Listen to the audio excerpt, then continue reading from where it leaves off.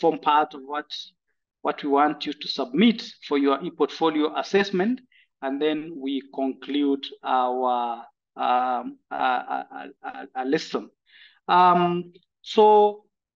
During our previous discussion, when we were talking about this particular thematic area, institutional governance, we made a mention of the fact that it is good to understand the legal and policy framework provisions for junior school. And I remember very clearly our discussion of the legal and policy framework basically took the approach of a discussion where we have to look at the policy provisions, even from a global perspective. And that is why we talked about the funnel approach. And the funnel approach is where we look at the legal and policy frameworks in the provision of education from the global perspective, from the regional perspective, and then from the national perspective. We look at the legislations that guide us in the provision of education in our country, regionally, and globally, what we called a funnel approach towards a discussion of the legal and policy provisions. So ideally, we discussed issues to do with the Sustainable Development Goal, number 4, which ideally talks about the provision of quality and inclusive education. We talked about legal and policy provisions at the regional level, like Agenda 2063, whose main focus is about the provision of education that will meet the threshold of science, technology, and innovation. Ideally, when we look at the national legal provisions, we realize that education, one, is actually a right for all persons, and there are quite a number of legislations, policies, and guidelines that, of course, we have to follow as a country in the provision of education, and especially in focus to junior school. So we'll be able to explore quite a number of those areas that, of course, we made a discussion about. We will also be looking at the skills that are necessary for the management of junior schools. And therefore, ideally here is to ensure that as school leaders, you get the necessary competencies that are required, even as you manage the junior schools. So we will do a sample of the competencies and a reminder of what we learned about the competencies last season, so that as a way of refreshing ourselves, then as we pass out, then we know exactly what kind of skills you will be required to have as you run the junior schools where you are the leaders. Then we will also have a discussion about institutional-based quality assurance and data management. Remember, of course, as school leaders, internally from the schools, you are the quality assurance and standards officers. And therefore, our expectation is that you should be able to actually carry out quality assurance at the institutional level. So the focus here on institutional-based quality assurance is to ensure that we are not waiting to actually get expertise from outside the institution to come and guide us on how to assure quality in the running of our institutions. Rather, of course, this is something that should be institutionalized, something that, of course, we should be at the forefront, and something that we should be able to carry out as school leaders. So that is the concept of IBQA. Remember, as school leaders, you also manage data. And that is why, of course, in our discussion, we must talk about the National Education Management Information System, NEMIS, which is actually the data bank for all the school leaders and, of course, school staff. And therefore, it is very important that as school leaders, we get to understand the fact that we will be required to adequately manage data. Recently, we have a legislation on data management. We have a law on data protection, and therefore it is very important that we also discuss data in terms of whether you are data processors or data consumers, and what does the law say about the management of data. From the perspective of the employer, you realize that there is a lot of data that you're also earning from the Teacher Service Commission, and therefore it is good that we also make a mention of the kind of data that is within your disposal for management. And lastly, we will also remind ourselves about the good governance practices. Ideally, of course, this unit is about institutional governance. Of course, in governance, we have the principles of corporate governance that you should also adhere to, the principles of accountability, the principles of effectiveness, ensuring that, of course, we are carrying out our activities above board, and that we are not subject to integrity issues. And therefore, ideally, this is what we should be able to remind ourselves in this particular unit. Maybe to delve deep into our discussion this afternoon, I would like us to look at an activity. And this activity, I would invite our IT to Aquila to guide us into what he expects us to do. The activity is on how we implement the junior schools as guided by the several legal and policy frameworks, and therefore will be required to identify the key legal and policy frameworks that guide the implementation of junior schools. So Aquila, I invite you to guide us on whether we are going to use the chat box or the Slido for this particular activity. Over to you, Aquila. Thank you, Mr. Kisulu. We are going to use the Slido. I'll open the activity.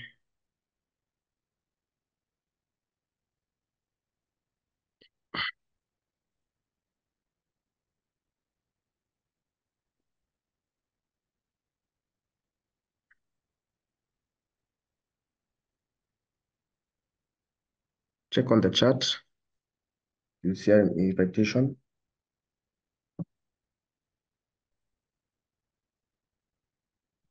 Click view or open.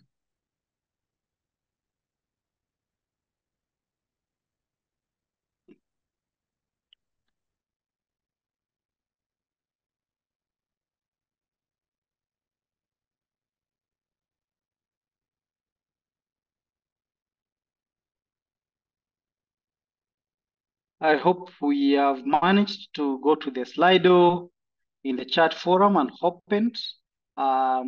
If you've managed, then of course you should be able to see the question that I have just given from the activity. And then of course you'll be expected to enter your responses, and then you send them. We'll be able to sample them. So let's have our answers coming in terms of identifying the key legal and policy frameworks that guide us in implementing junior schools in Kenya.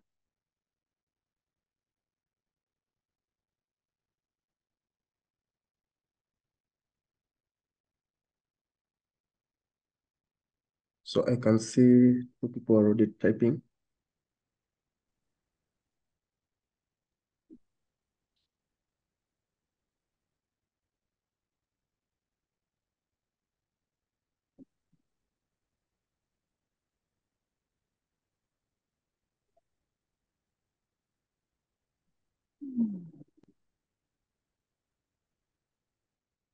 Let's have the responses coming.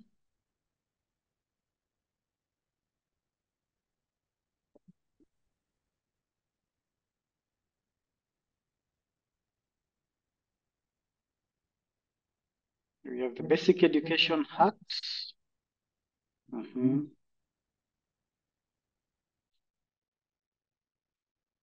have already The Constitution of Kenya, very good.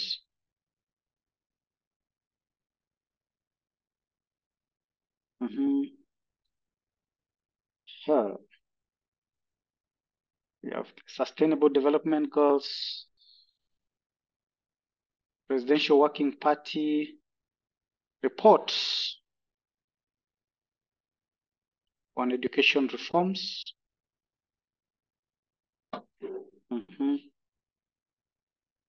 We have the Vision 2030.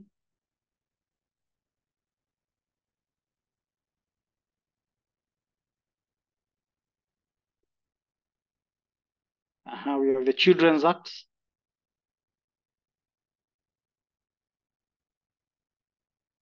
We are still sampling your responses. Vision 2030, the Children's Act, Basic Education Act.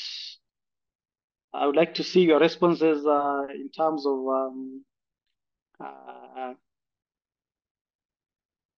the legal and policy legislations, even from a regional and global perspective as well.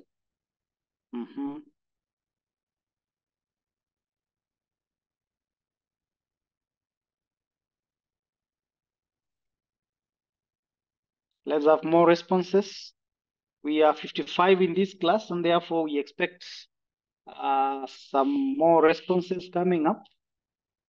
The Basic Education Curriculum Framework.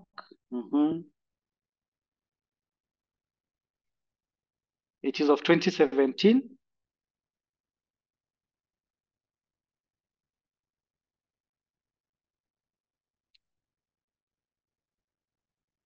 We have African Agenda, very good.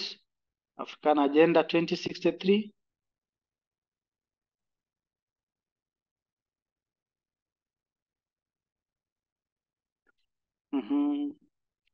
SDG.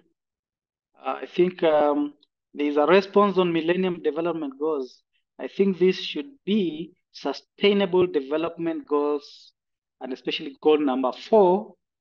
We are actually using the SDGs, SDG 4. Very good. These are good responses that are coming from the floor, and thank you very much. I really want to appreciate all of us for those responses. At least when we sample them, we should see the fact of legal and policy frameworks that are actually taking the dimension of what policy directives we should follow, even from the global perspective, from the regional perspective, and from the national perspective. I would like maybe to get to hear from us about what each or what some of these legislations, of course, what is the spirit of these legislations. I know, yes, we've gone to the extent of listing them, identifying them, but it is important that we also go to the extent of trying to identify what some of these, of course, legislation and policy frameworks talk about on matters education, provision of education in the country. So maybe Aquila, you can stop the sharing of your screen, and then we engage our participants. I would like to get, for example, the Basic Education Act, which is the law that governs the provision of education in Kenya. What does it? What is it about, and what do we borrow from the Basic Education Act in terms of the provision of education?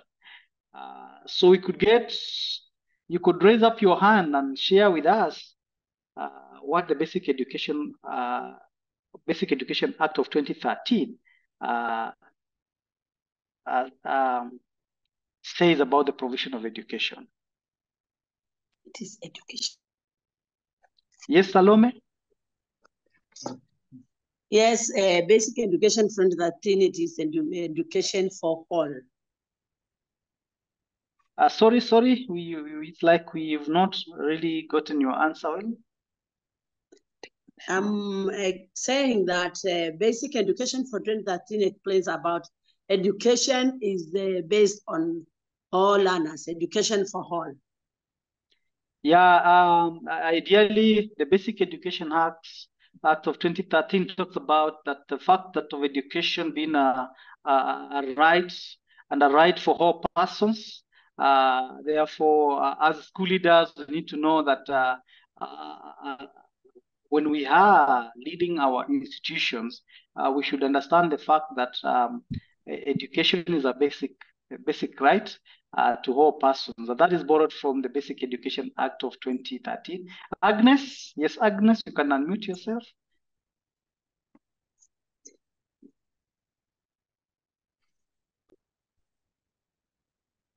Agnes Dambuki.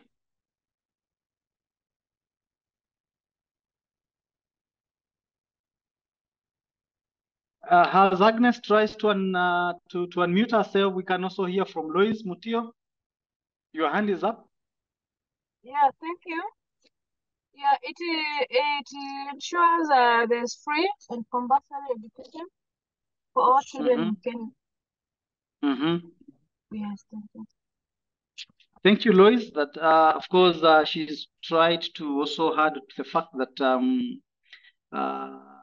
education is actually compulsory for all learners in the country, and therefore, as a school leader, we have a responsibility of ensuring that all school-age going children, of course, attend school. You can lower your hand, Lois, and then we see whether Agnes has been able to get to unmute herself, or possibly Agnes is not aware that her hand is up. I would like to also hear about what does the Children's Act of 2022 as a legal provision talk about on matters provision of education in this country. Peter Mololo, your hand is up. Kindly unmute. Speak to us about the Children's Act of 2022.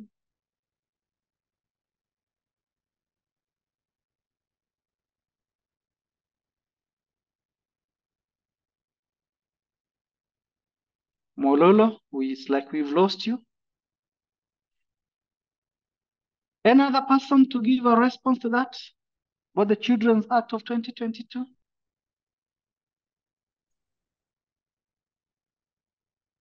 You can raise up your hand.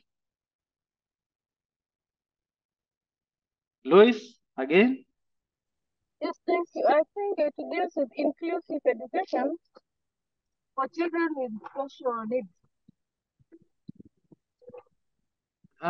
Lois, I don't think so. I don't think so, Lois. Yeah, but you've tried. Thank you. I can see Rosalia and Peter, your hands are up. So Rosalia, let's have Rosalia first, and then Peter, then next we have Joseph.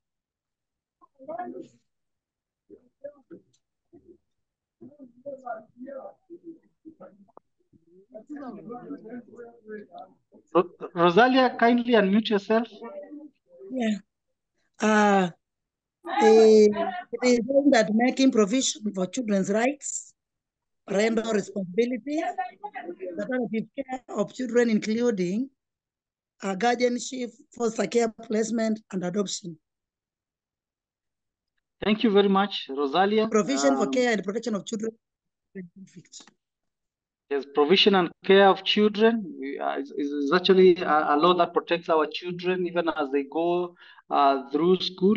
You should be able to know that children also have their rights, and their rights are also enshrined in the Children's Act. I would like you to constantly make reference to that so that you know also the rights that govern, of course, the rights that the children have even as they go through school. I would like to maybe get a feel of what the African Agenda 2063 is all about and how it relates to our provision of education in junior school. Joseph Mathuku.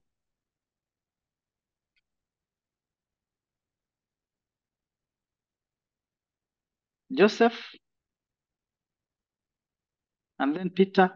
Kindly unmute yourself.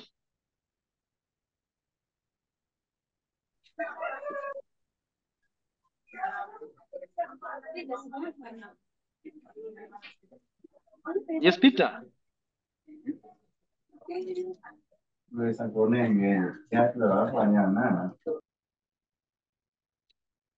Okay, James Mutunga.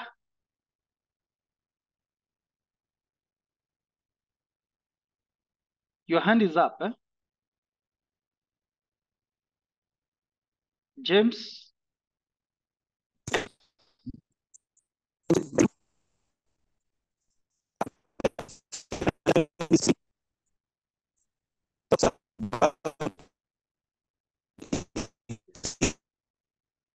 It's like you have issues with your internet, James. We can't hear you well.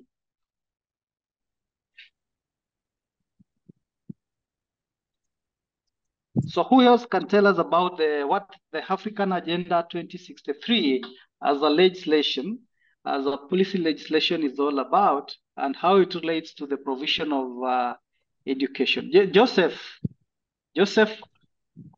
kindly try how this.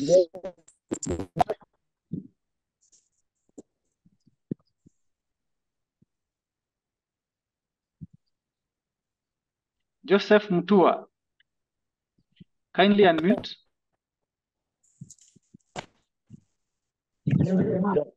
I'm saying, hello? Yes, we can hear you, Joseph. Yeah, we can hear you, Joseph. African Agenda 2063 Yes. entails about Africa sustainable development in all sectors, in education, industrialization, and also economically, the Africans needs to grow so that they can be self-reliant, apart from being depending on other countries. So it is working towards the growth in terms of every sector, including education. Thank you, Joseph. Maybe to include the fact that that is to be achieved through science, technology, and innovation. Thank you very much, Joseph. Eliud, I think you have something to chip in.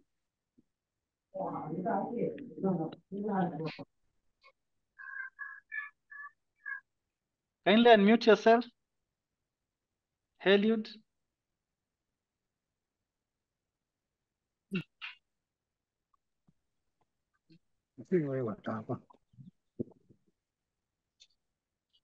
Hello. Yeah, we can hear you now. Yes, we can hear you. Thank you, Martin. This talks about Africa harnessing resources to finance its education and getting from the traditional practice of relying on other countries to finance its education. And of course, Africa, the base for education in the world, of course, by use of technology and the rest. Thank you. Yeah, technology, science, and innovation as well. Eh? Yes. Dennis, your hand is up. You can lower your hand, Eliud and Joseph. Dennis, Owino. Thank you, Mr. Martin. Maybe just to add what my colleagues have said, that the African Agenda 2063 was adopted by the African Union as a strategic framework aiming for the socioeconomic transformation of Africa. And some of the goals includes inclusive growth, sustainable development, and improved education systems. So in conjunction to the junior school in Kenya, it is adopted to include quality and inclusive education, where it emphasizes about quality and sustainable education to all. More so in the Kenya junior school system, in line with this by focusing on competency-based education, ensuring that skills development and inclusivity, especially for maybe the marginalized groups. And then it also talks about the technological integrations, where the CBC or the competence-based education has factored the issue of digital literacy, which is much emphasized because of the changing needs in the education sector. She also talks about youth empowerment by focusing on foundation skills at the junior level and empowerment as per that is the African agenda. It also, lastly, it talks about lifelong learning. So it encourages a culture of continuous learning, and Kenya's educational reforms, particularly the introduction of junior schools, lay the groundwork for lifelong learning and emphasizing diverse skills and critical thinking. I think that is what I have. Thank you very much, Dennis, for that response. I think it is quite comprehensive in terms of what African Agenda 2063 espouses. And therefore, colleagues, what I would like maybe to mention at this point in time is that it is very important that we link the legal and policy frameworks with our responsibility as school leaders. Remember, in most of our responsibilities, we are guided by also legal and policy frameworks, even in ensuring that we dispense of our responsibilities. That is the reason why I went a step further to maybe inquire whether you still remember what each of those legal policy and policy frameworks talk about and how they relate to the provision and how we implement education at the junior school level. So thank you very much for your responses and for maybe your engagement in terms of giving us responses. We move on to our next activity, which we should take us a very short time. And in this activity, we are guided to go to our chat boxes. We identify the functions of the junior school management committee. So let us go to the chat forum, and using the chat box, we identify by listing the functions of the junior school management committee. So we will take the shortest time possible so that we sample your responses.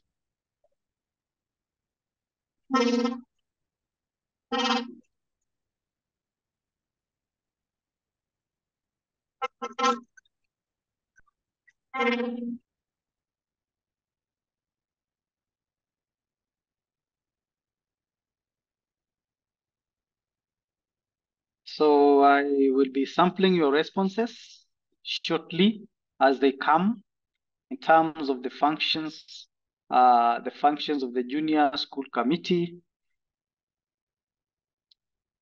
I believe these are committees that are already in place in our institutions, and we are well aware of what kind of assignment they carry out in our schools.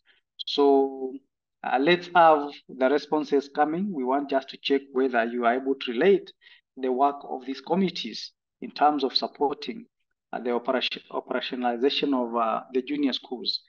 I can see that Dennis, you're talking about policy and governance. Policy and governance, nutritional health, ensuring nutritional health of learners, financial management, resource mobilization, mentorship, improving education standards, policy implementation. That is from Joseph Mutua. That's good.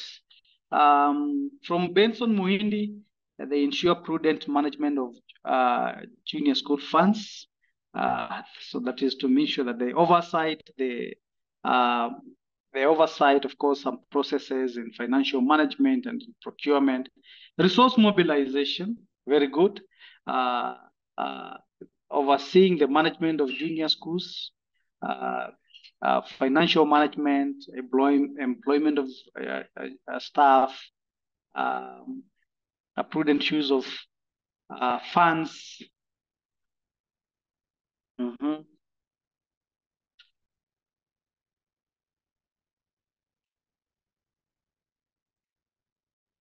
Implementation of government policies, very good. Prudent use of resources, development of school infrastructure.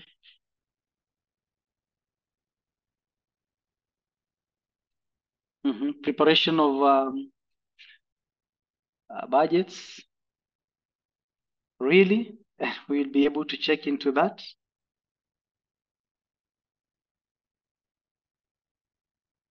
They maintain a school culture, discipline, ensure discipline of learners, and handling of discipline cases, community partnerships, very good.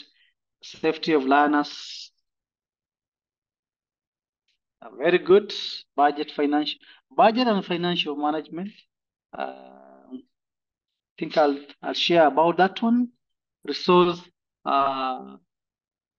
mobilization, financial management, protection of children's rights, proper documents, procedures, expanding of the resource base, community partnership. Thank you very much. Thank you very much, team. I think I agree to all of us in terms of the kind of responses that you are giving. And ideally, when we talk about the committee, the junior school committee, management committee, ideally there are quite a number of key things that this committee, as you've just put across, are supposed to do. And one of them is actually resource mobilization. Remember, resources are never enough in terms of finances, in terms of physical resources, human resources. And therefore, this committee comes in to assist us as school leaders, ensure that we mobilize for these resources.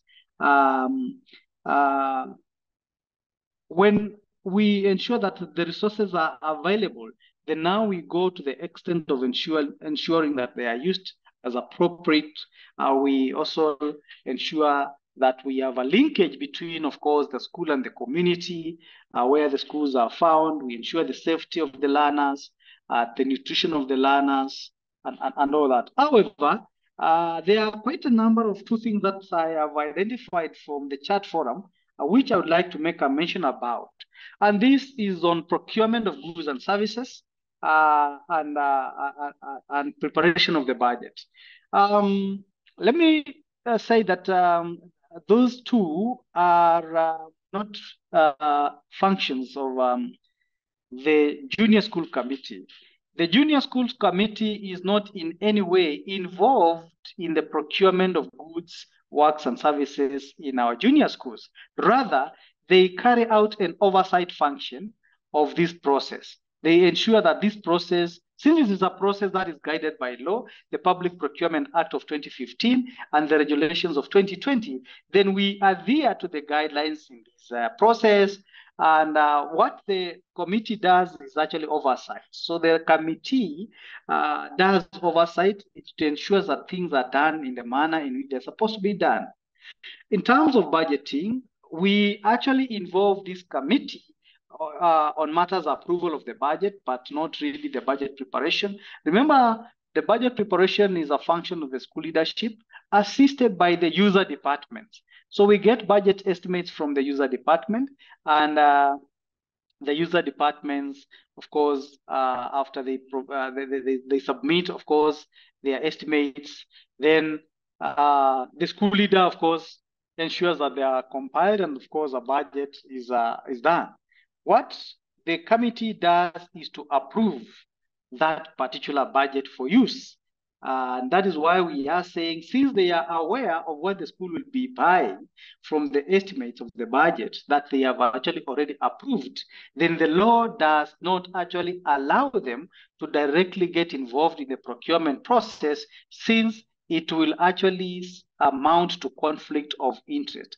Otherwise, for the rest of the functions that you've provided in the chat forum, I actually agree with all of you that those are the kind of functions that, of course, we expect that committee to assist you on matters institutional governance, except on those two areas that I have highlighted. So thank you very much for the responses. And we still continue with our session. And we now would like to look into yet another activity. And this is an activity that we will focus our attention in terms of our earlier discussion on institutional-based quality assurance. So I'll invite Aquila to guide us into how we'll be carrying out our third activity, which will basically be on institutional-based quality assurance. So Aquila, kindly guide us on how we are expected to carry out this particular assignment.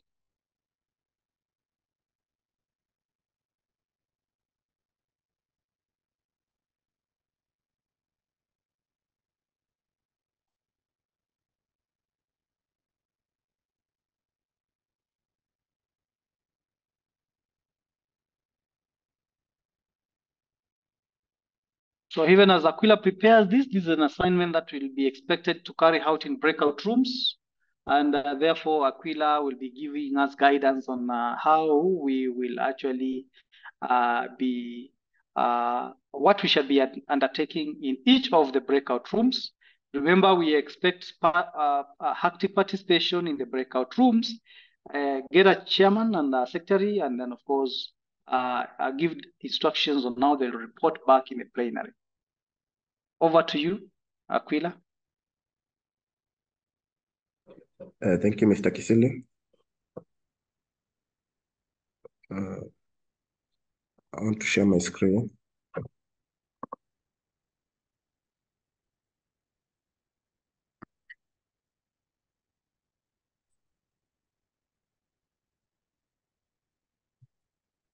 So there will be 5 groups on this unit. The first group will tackle leadership and management. The second group will tackle curriculum, organization, and implementation. The third group will tackle physical facilities and infrastructure. The fourth group, learners' welfare. The fifth, community involvement. So you are supposed to identify the key focus area for one IBQA component, provide relevant examples for the component within your school. Then you'll present your findings at the plenary. Please choose the chair and the secretary within the shortest time possible.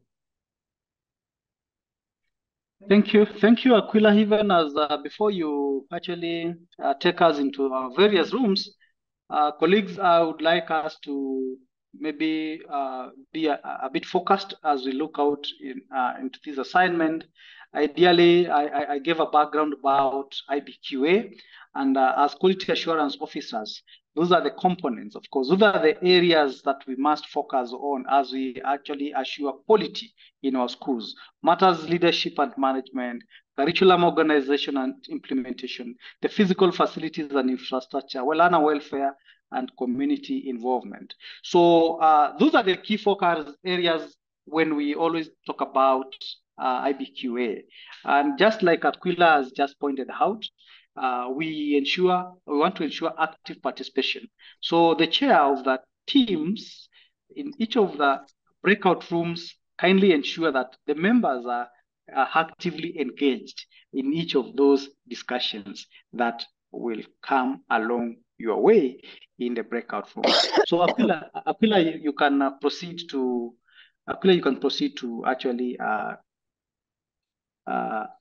allocate the rooms to us. In 1 minute, you'll go to the rooms.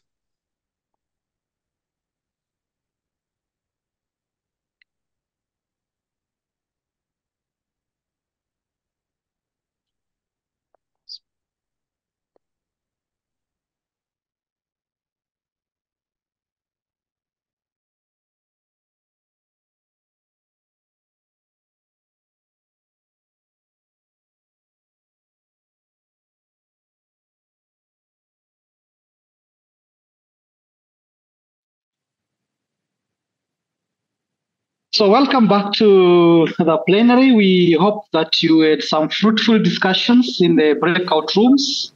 The assignment before us was to identify the key focus areas and provide relevant examples for each of the components. And the components are 5. We have the first one, which was on leadership and management. The second was on curriculum implementation, curriculum organization and implementation. The third one was on physical facilities and infrastructure.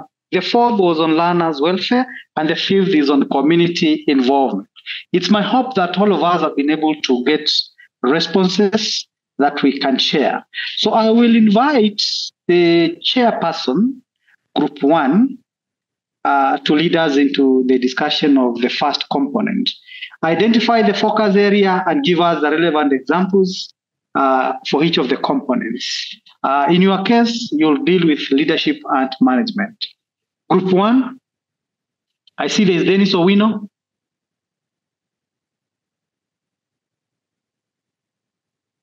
Group 1, let us take the shortest time possible. Kisilu, kindly, I cannot hear you. Or you can't hear Kisilu. me? Yes. I am requesting Group 1 leadership to take us through their report for discussions in the breakout rooms. Group 1? I think that yes, Group Dennis? 1 has a, I'm saying Group 1 has a secretary. Yes. He has written the points down. Request him to Miriam, present. Miriam, where is the secretary?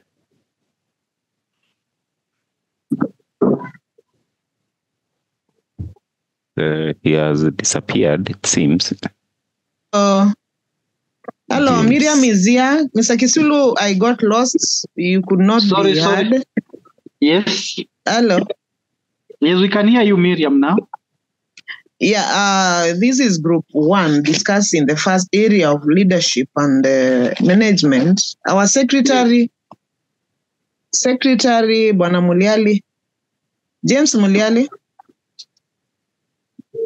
James Muliali is where are you? Seemingly. Let me help out the first point as we find out our secretary.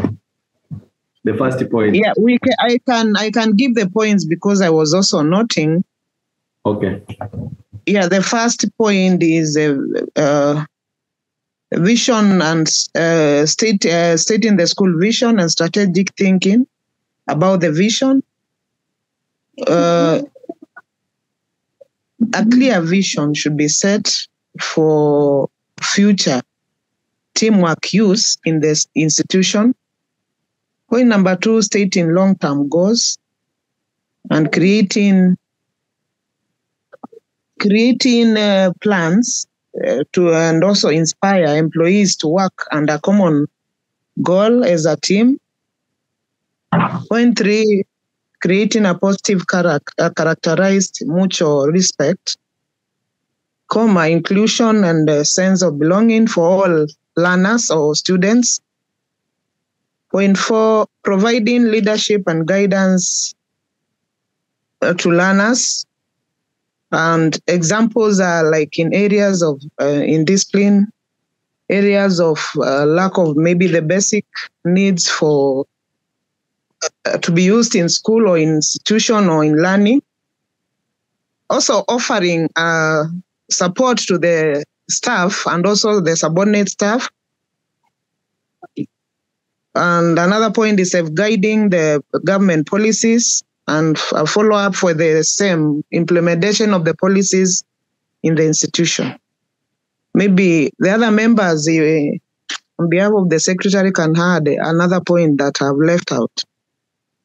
Thank you, Miriam. Dennis, anything to add on to that?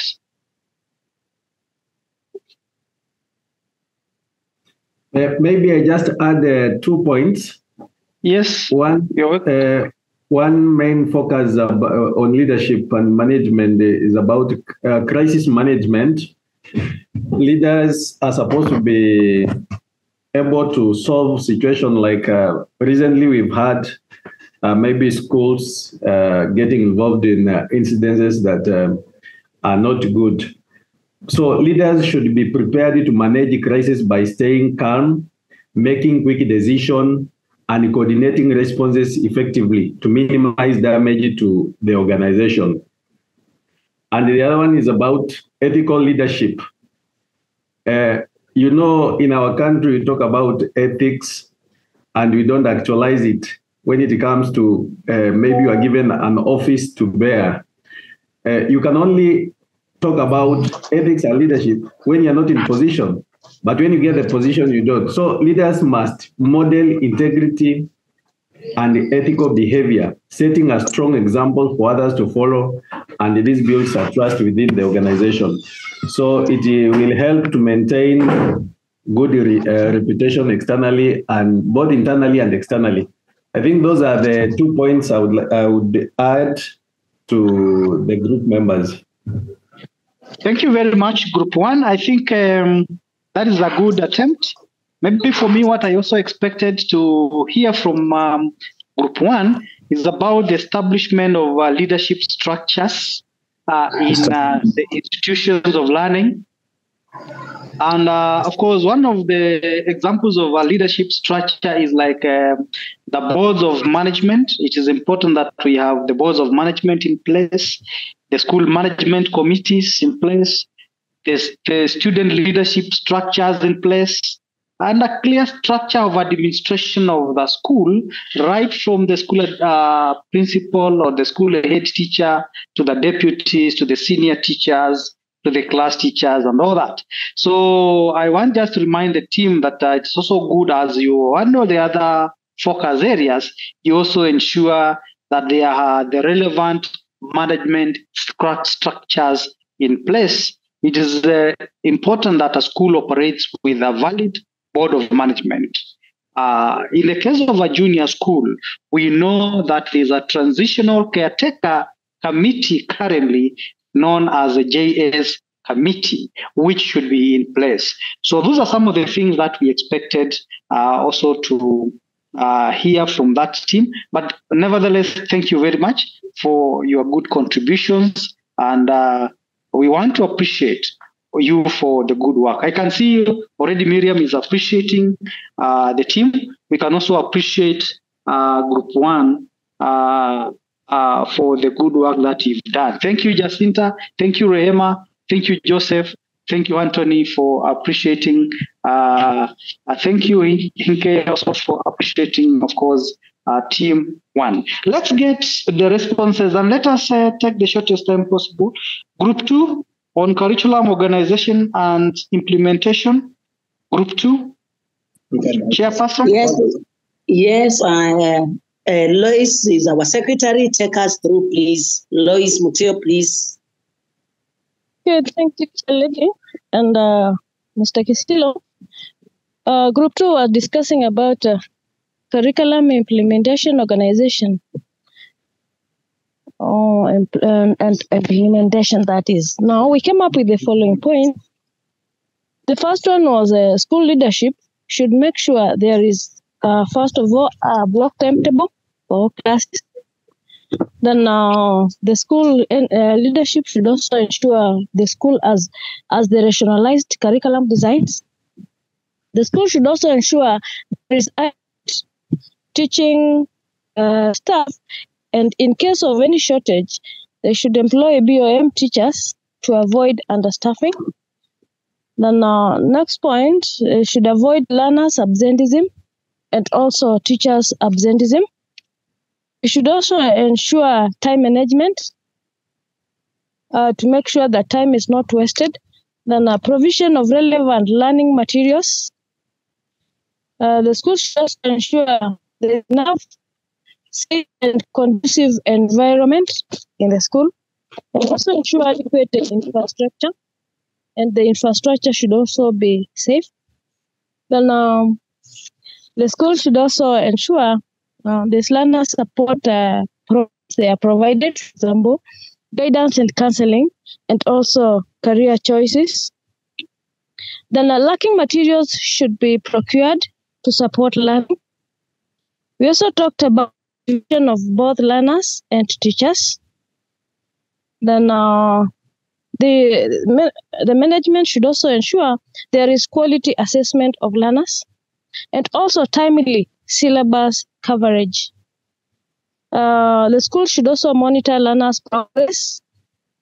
Then guidance of the learners, learners should be guided on their pathways. And actually, that is what two came up with.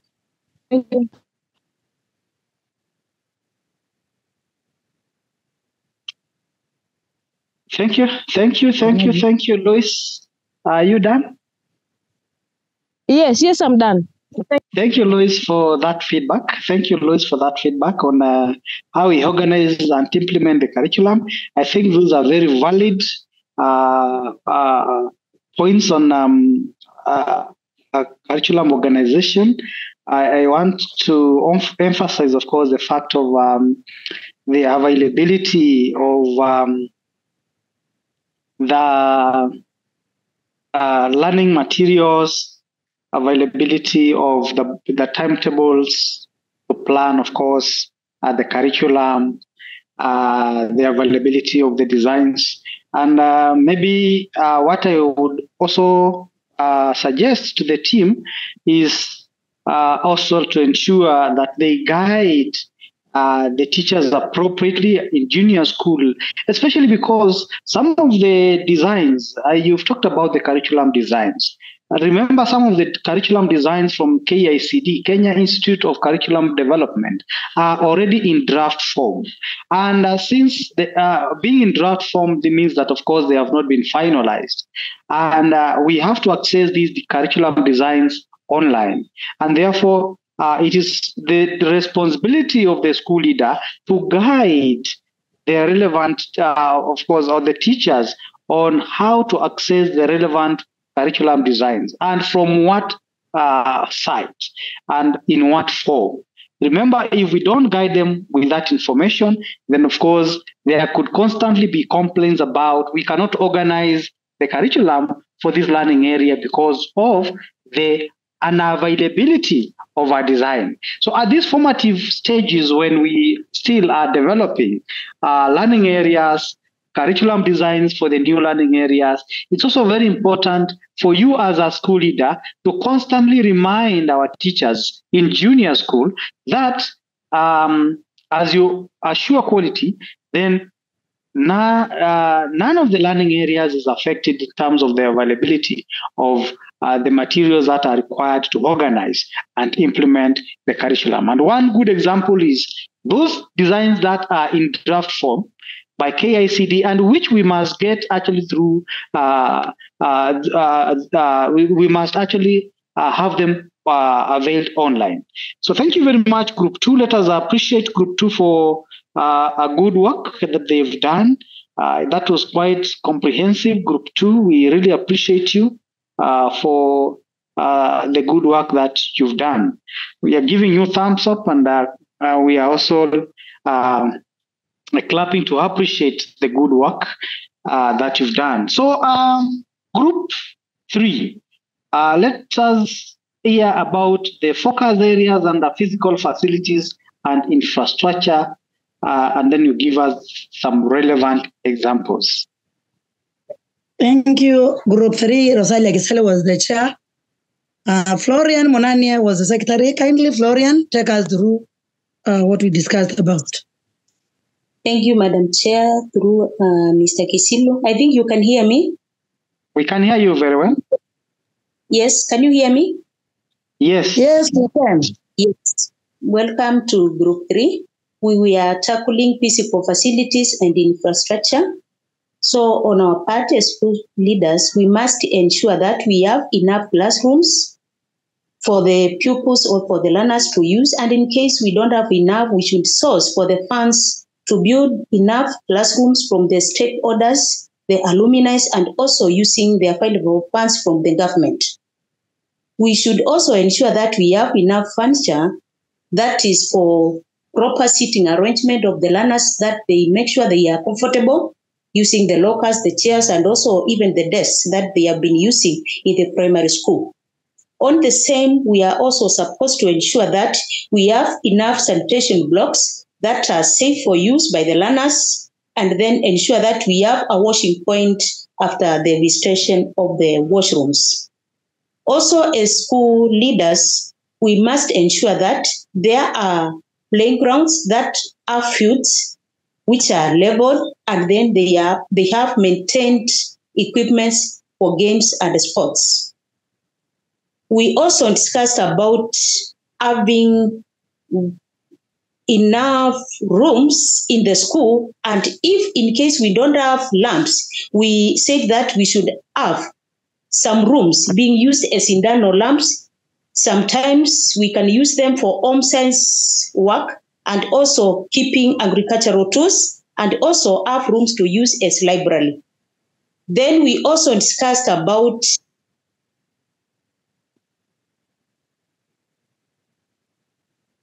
leaders. We must ensure that we tackle all the areas to improve them so that they can provide security and safety of learners. And also the school must have structures that do not allow learners to be on unhealthy assets. We also discussed about having a kitchen for preparation of meals in case we have a feeding program. Last but not the least, the roofs for the classrooms and also the walls must be strong enough not to be blown easily by the winds. Thank you.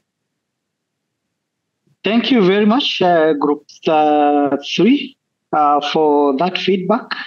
Majorly, they have borrowed from the guidelines for the construction of infrastructure in our schools, and I still want to refer the entire team to the same guidelines. When you are assuring quality in terms of physical facilities and infrastructure, there are government provisions in terms of guidance of what is expected when we are developing infrastructure in our schools. One, we have guidelines from the Ministry of Education that we have to follow in the development of the infrastructure in terms of size, in terms of adequacy for the various use. For example, let me give an example of the case of our learners in junior school. Remember, these are learners that are transiting from grade 6 to junior school.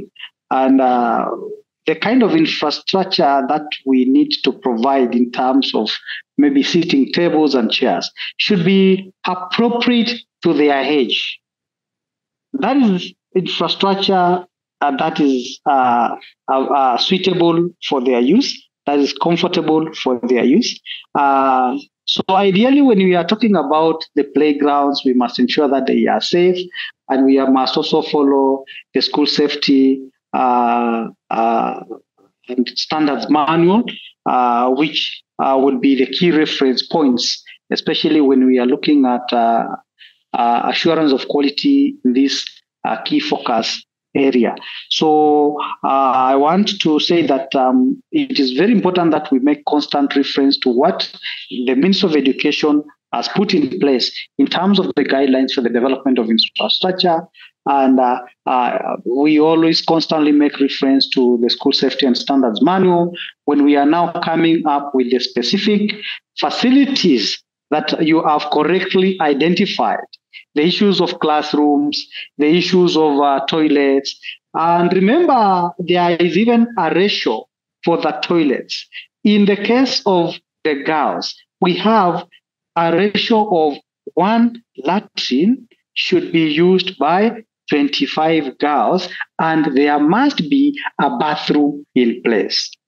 1 toilet to be used by 25 boys, and there should be a urinal in place. So those are some of the specifics. When we talked about examples and especially examples that, of course, now are very specific to each of the focus areas. When we are now assuring quality, for example, you have identified infrastructure, and that infrastructure is the toilets in our schools.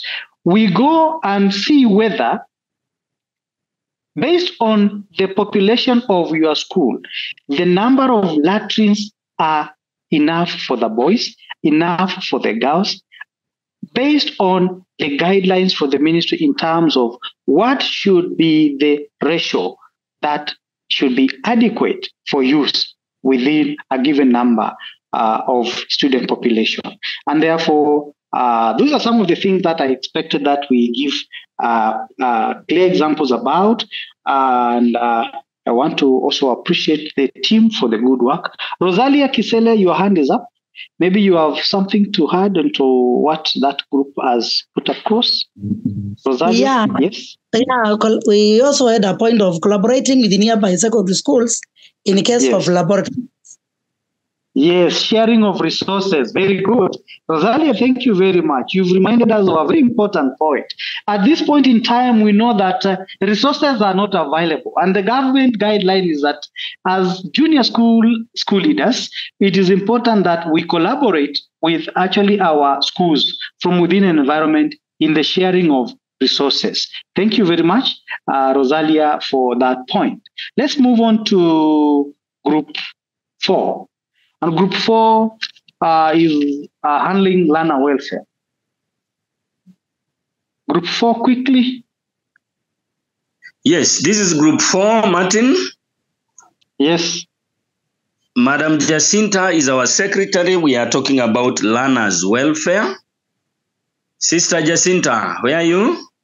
Yes, Chair. Allow me to take them through what you've discussed. Carry on, please. The following were the areas that Group 4 members identified as the key focus for the learners' welfare.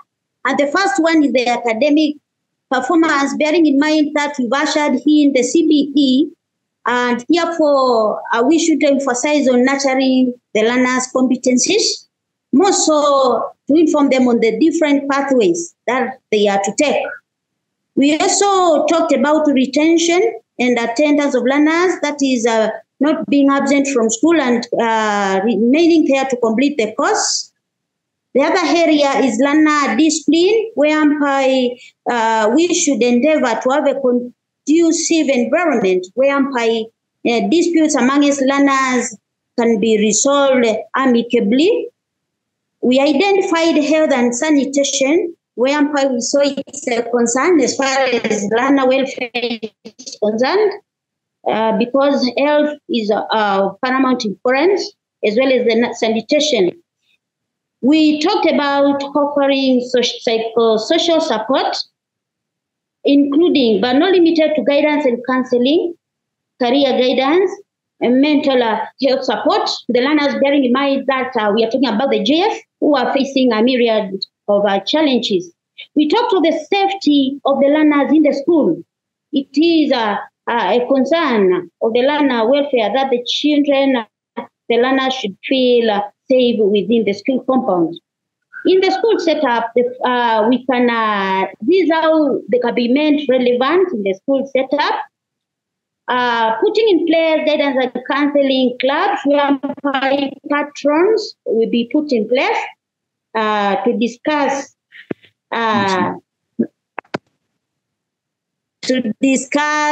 issues pertaining to learners.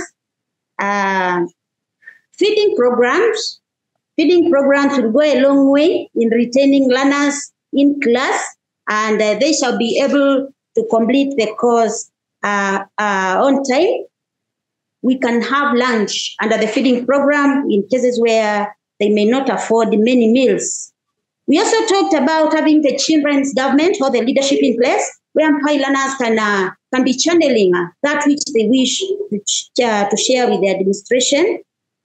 We said that it is a concern that the school complies with the safety standards when they are doing their construction, putting the infrastructure in place to avoid unnecessary risk of the learners' health as well as their lives. we also show that we should ensure that we have a healthy club where umpire matters health can be discussed and the patron should be put in place. And if need be, we should have a suggestion box where umpire learners can be putting the concerns that they have concerning their welfare. That is the match that Group 4 was able to offer. Thank you. Thank you very much, Group 4, led by Eliud and Jacinta. For me, you've tried to exceed expectations. You've really come out so clearly in terms of what we expect to do under learner welfare. We support them on matters academics, nutrition, and health. And of course, you went ahead to identify correctly the lunch programs and all that, safety, ensuring safety and protection of the learners, ensuring that you put in place the learner support programs like the guidance and counseling pastoral programs, children's governments in place. So thank you very much, Group 4, for that wonderful presentation on that particular focus area. And now, lastly but not least, we would like to hear from Group 5 on community involvement. Group 5. Hello, everyone. Once again, I'm going to talk about the community development as we discussed with our group. Are you getting me? We can hear you, Lucy. Lucy, yes, we can hear you. We said that we first of all we involve the parents, the teachers, even the pupils and stakeholders to own the school first. Second, we talked of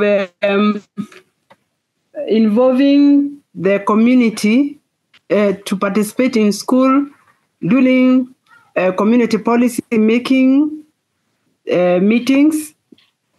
Also, the parents, we involve the school by providing the facilities in school to be used by the youth, to be used during medical camping. We can also use the school, the community can use the school by providing facilities, especially weddings can take place in the school. Also, we talked of networking, involving the community to network, especially when the school, the sponsors or the stakeholders are aware about the assessment, the needs of the school. They can try to specify which area needs attention, especially building of the school toilets, and the school is not able to afford. They are not able to afford the school competition is not enough. So the school can do the fundraising whereby they can involve the community. Networking means we can consult members of parliament, governors, sponsors from outside to assist where possible. Also for the community, we talked of involving the chief, who is very more aware about the problems which are around the school. So chief is one of the important person. Also sub-county Minister of Education leaders can be involved to assist in making the school to look better or to solve any issues concerning the school. Community also can be involved in security, especially grabbing of the land, title of the school, fencing the school, planting trees within the environment that can help the community. The community can help the school. Also, the last point, we talked of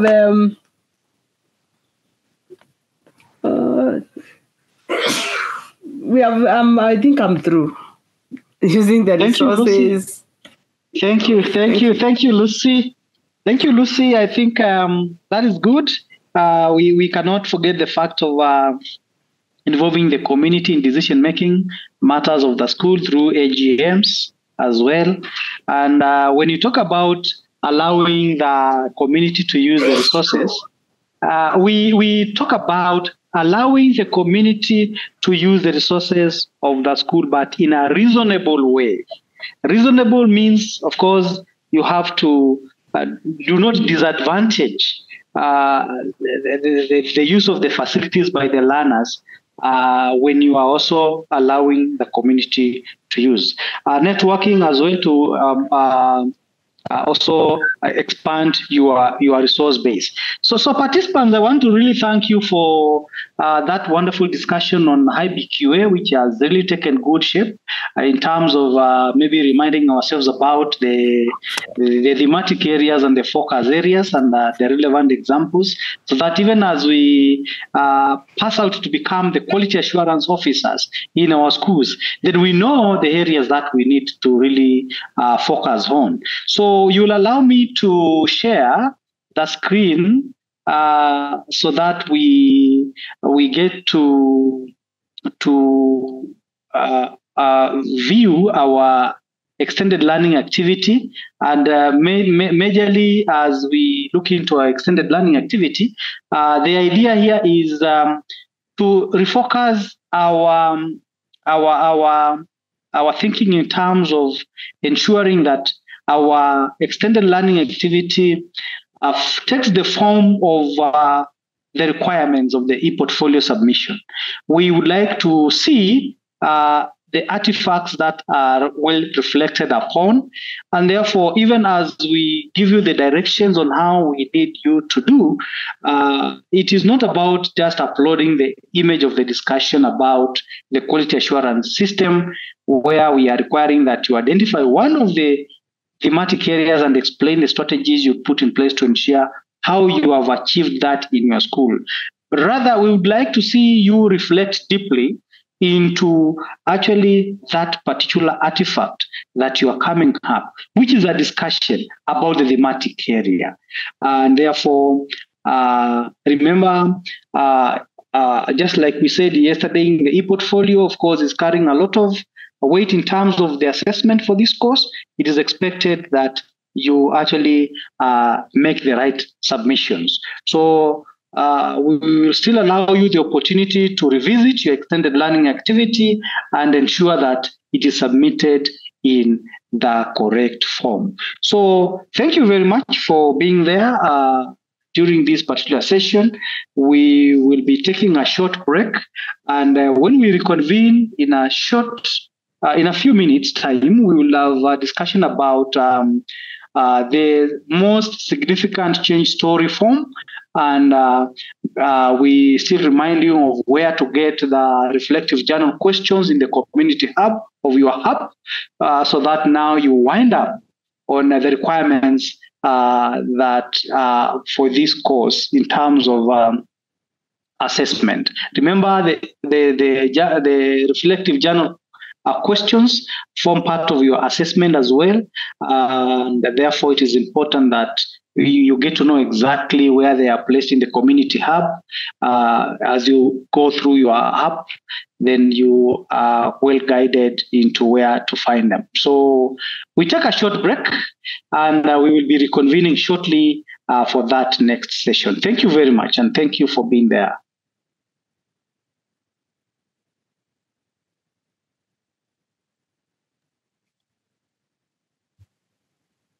So at what time will we be coming back? We will be reconvening at 4 p.m. on the dot. So by some 3-4 minutes to 4, we should be back in this forum.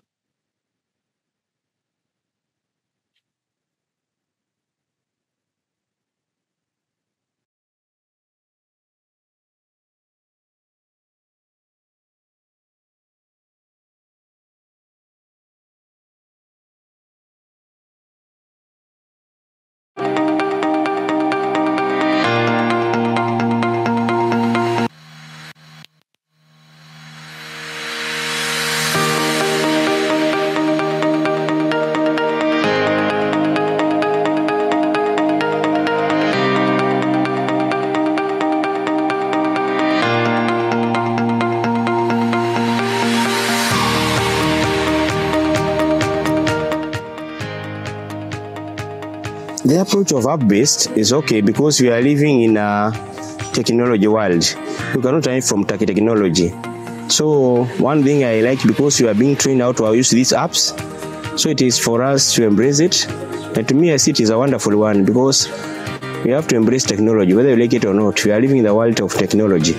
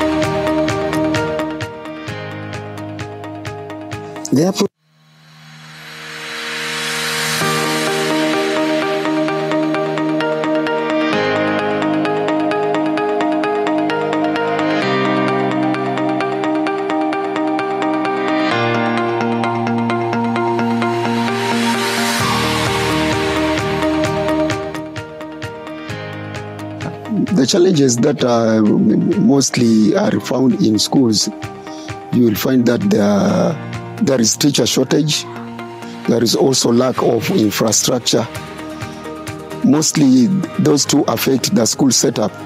And before we even OTSC send some teachers to our schools, we use the primary school teachers to teach those learners in the junior schools. Now, when they came, still we found that they are not enough. They are not adequate to teach those lessons or the learners, and therefore what we also do, you find that we have now to take some teachers from the primary level so that they can assist them. As we know, most of the schools right now, possibly if they have many teachers, they may only be 3. Like my school, I only have three teachers, and looking at the number of subjects that they're supposed to be taught, that is why now you have to take those teachers from the primary level so that they can assist in those areas. Now, when we come to the lack of infrastructure, like we may not be having enough, or the government has not yet built up to now some classes, so we normally use those classes that they used previously when they were in primary, so that they can learn from there.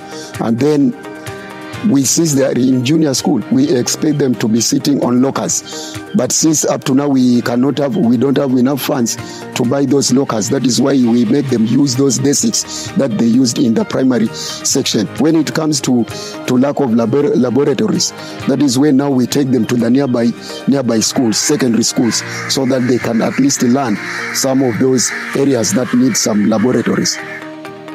One of the major challenges facing is on human resource. Like as for now, I have 2 grades, grades 7 and 8, with only 3 teachers.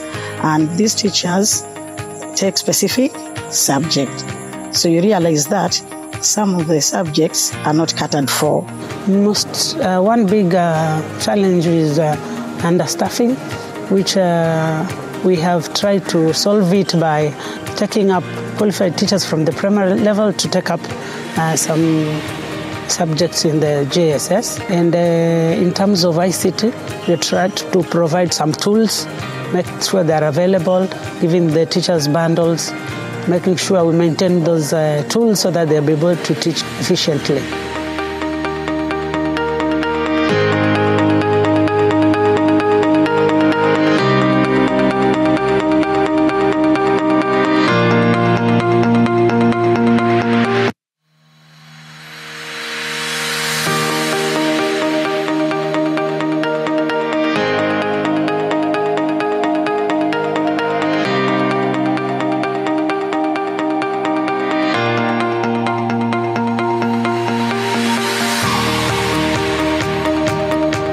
We have biasness, and this one comes from the men. I'm sorry to say, men look down upon women, and they are very biased.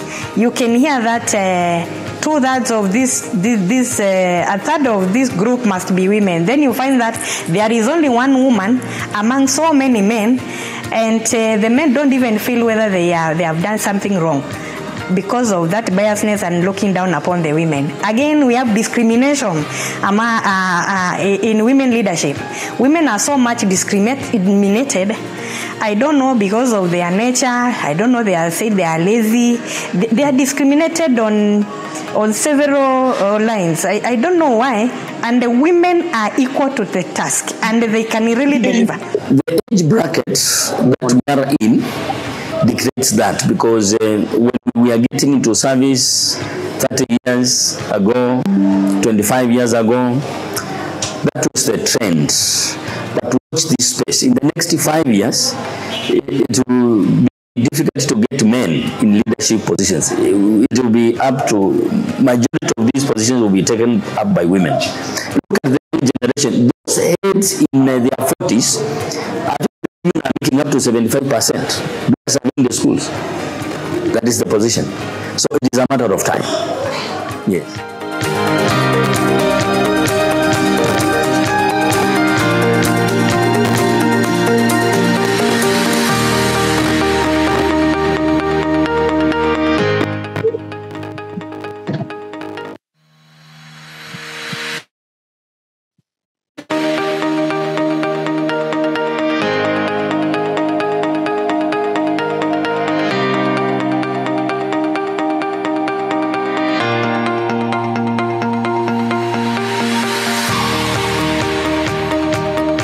People have not been out to go and take, because they believe they'll be separated from family or something like that, so they are shying away from taking leadership roles.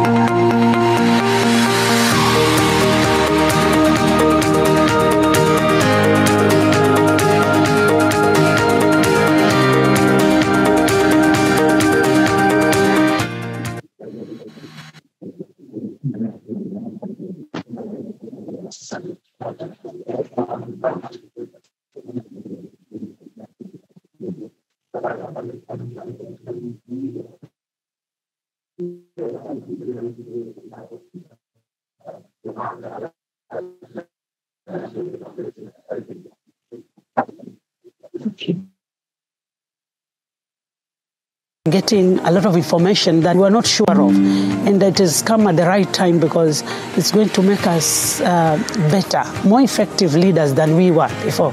And because of the new technology that's coming in, we believe we are going to get to be strong and be able to monitor the curriculum implementation well in our institutions.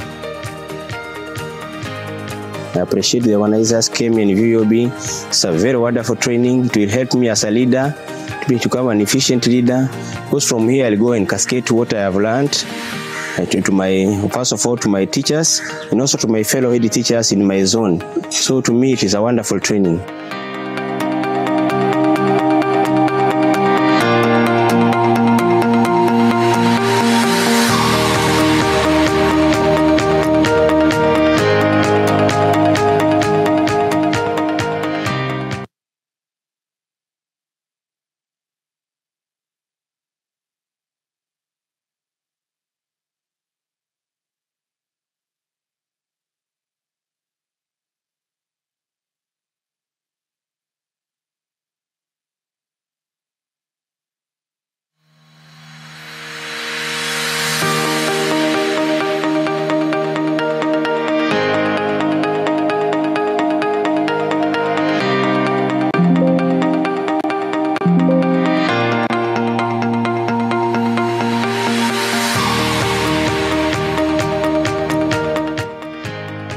This training is very important at this level, because we are getting a lot of information that we're not sure of, and that has come at the right time, because it's going to make us better, more effective leaders than we were before.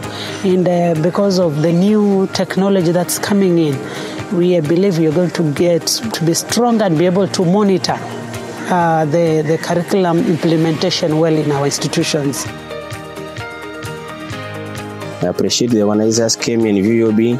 It's a very wonderful training. It will help me as a leader to become an efficient leader.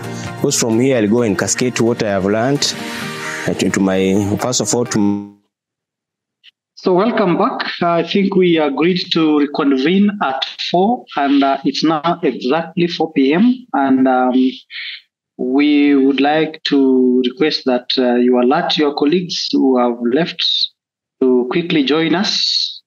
We will be discussing in some few minutes' time the reflective journal questions and where you'll expect to find them in the LMS or in the hub. However, I'm even informed that quite a number have even submitted their reflective journal questions, which is a good indicator of the requirements for this course. So somebody, Susan Zioka, says that she cannot hear us. I don't know whether from the technical bench. Aquila, you can hear me? Yes. All right. I think there's a problem from our side. So I'll request Aquila to share from the LMS the reflective journal questions so that we remind ourselves about what is expected of us in terms of the assessment of the reflective journal. There are 2 key questions that we expect you to respond to from the perspective of a reflective journal, which clearly highlights your learning journey all the way from where we started up to where we are. So you'll expect to find these questions in the community hub. I know this is familiar to all of us. And like you can see now, we are doing it live from the LMS. The reflective journal guiding questions are 2. And just to remind you that the reflective journal, of course, accounts of our learning experiences. And therefore, as part of the requirements for the completion of this course, we will expect that you make a submission of a reflective journal based on how you are being able to link what you have learned to practice. And therefore, for the purposes of assessment, we'll be able to look at this in terms of how deeply you've reflected on this linkage and how you have related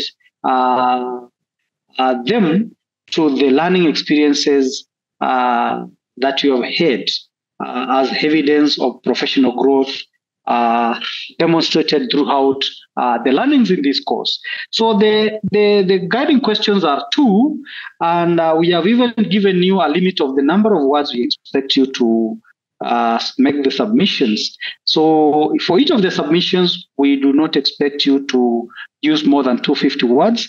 And for the first question, we would like you to describe your personal learning journey. Your personal learning journey, and of course, it is a learning journey that you've taken in effective school leadership course. And here we'll expect you to highlight the key insights from the course. That will be the first question.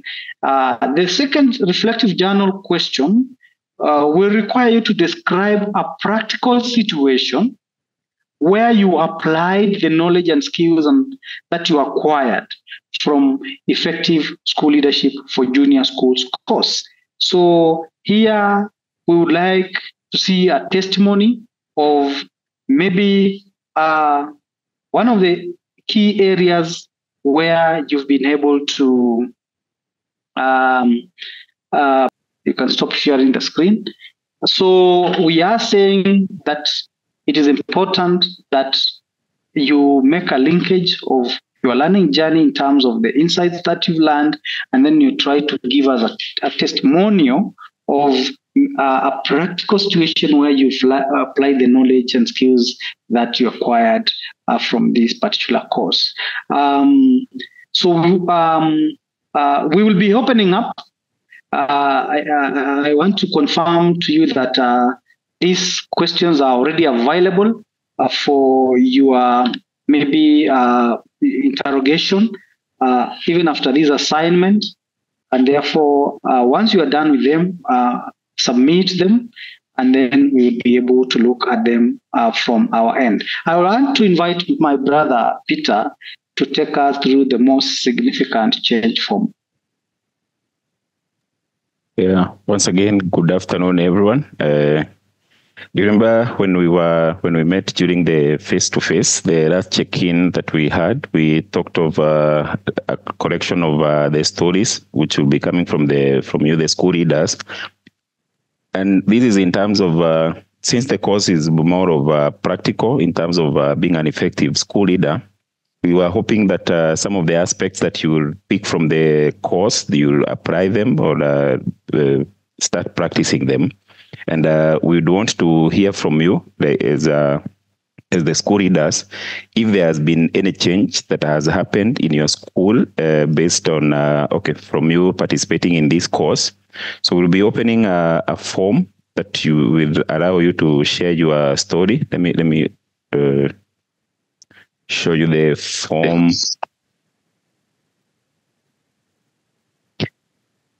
Now, you'll find the tool under end of course surveys and then more significant change. So there may have been some changes that will happen in your school when you intentionally decide to practice what you have gone through.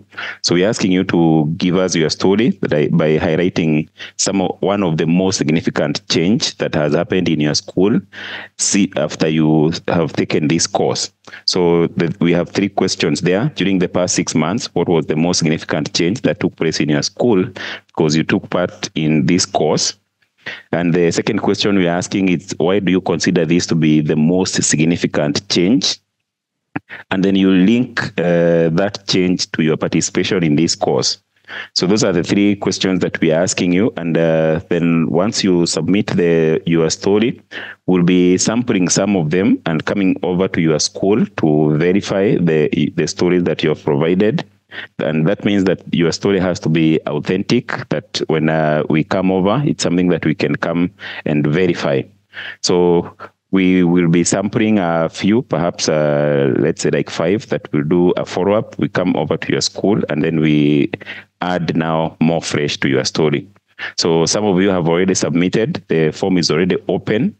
So these stories, they are not accessible, so they are not earning marks, but it's just a form of you giving us the kind of impact that may have happened in your school. So this form is already open. You can take your time. You can have the stories either somewhere and then you come and put it there. So you only need to take your time, no rushing, but we'll have a deadline of, we'll be giving you 2 weeks or 3 weeks after today for you to submit your story. So the story may be from either part of the course, maybe around digital literacy, maybe in terms of curriculum implementation in your school, either runners support program, effective resource management, or institutional government. So it can come from any, but you need to focus on one of them, the most significant one. And I think from Kisilu, that's all for me.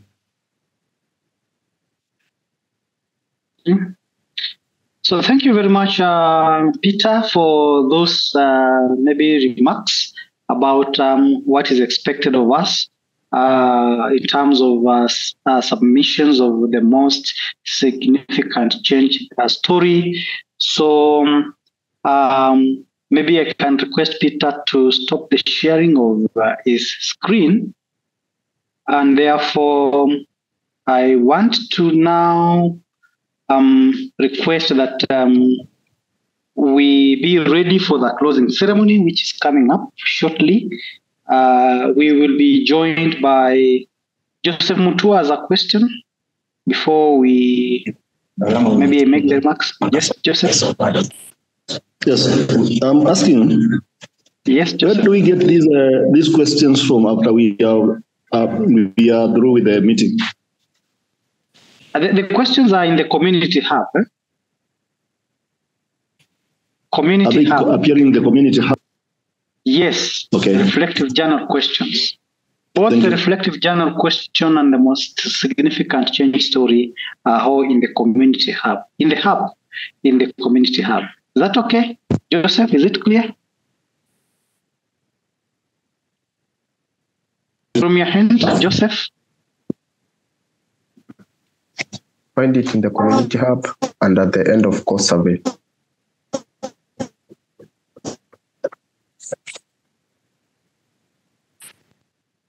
I think, Joseph, you've confirmed that that is where we have our... Where do we submit through?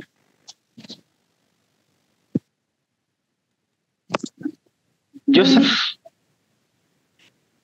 is making an inquiry of how we submit. We will still submit. Maybe I can ask Aquila to guide the team on how they will submit the reflective journal, and he's already started sharing the screen so that we can be guided even through the hub. So let us make a following of what Mr. Aquila is sharing so that we clearly answer the concerns of some of our colleagues. Over to you, Aquila. Thank you, Mr. Kiselu. So the MSc form is found under the community hub. You open it. It's under the end of course survey.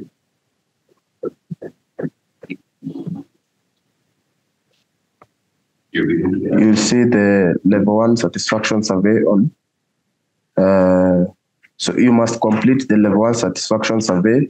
This one to access the MSc form. So you must complete the end of course survey, the level 1 and the level 2 CAP survey. Those two surveys must be done so that you can be able to answer the most significant change story form.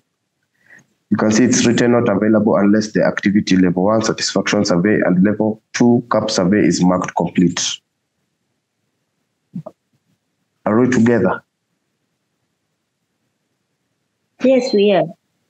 Yes. So those two surveys must be completed so that you can start the most significant change story.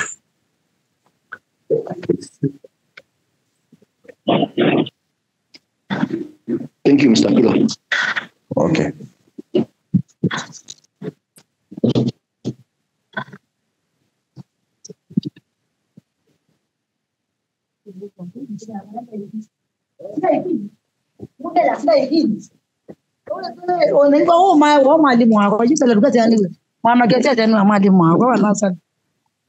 Rosalia, please mute.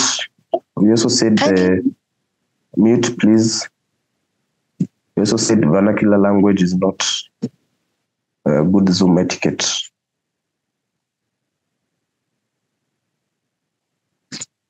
So as for the first survey for the Makueni team, only 35 are filled. So those 35 can be able to access the rest of the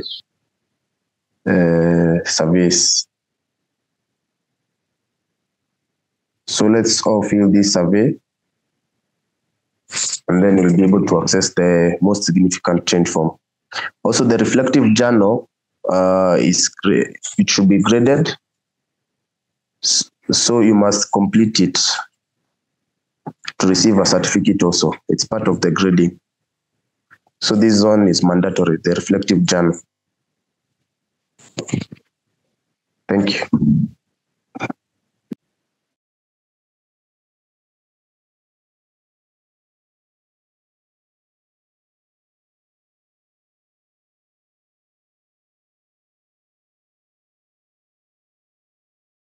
Any question?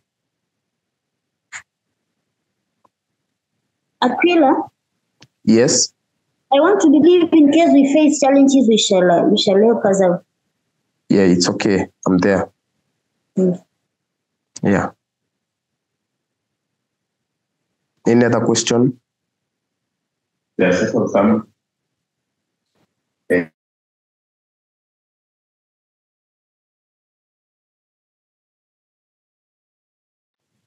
Any question?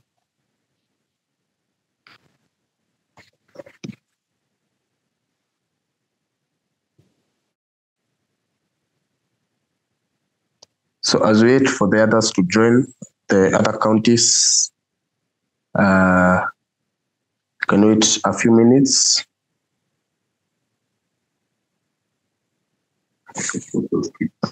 Yeah, you can enjoy the clips.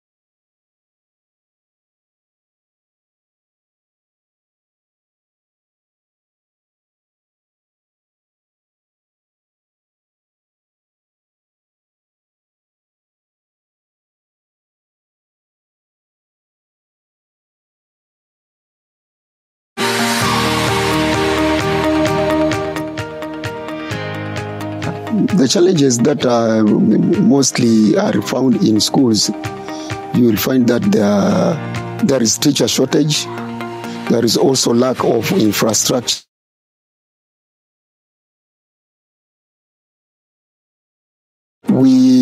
Before we even OTSC send some teachers to our schools, we use the primary school teachers to teach those learners in the junior schools. Now, when they came, still we found that they are not enough. They are not adequate to teach those lessons or the learners, and therefore, what we normally also do, you find that we have now to take some teachers from the primary level so that they can assist them. As we know, most of the schools right now, possibly if they have many teachers, they may only be 3. Like my school, I only have three teachers. And looking at the number of subjects that they are supposed to be taught, that is why now you have to take those teachers from the primary level so that they can assist in those areas. Now, when we come to the lack of infrastructure, like we may not be having enough, or the government has not yet built up to now some classes, so we normally use those classes that they used previously when they were in primary, so that they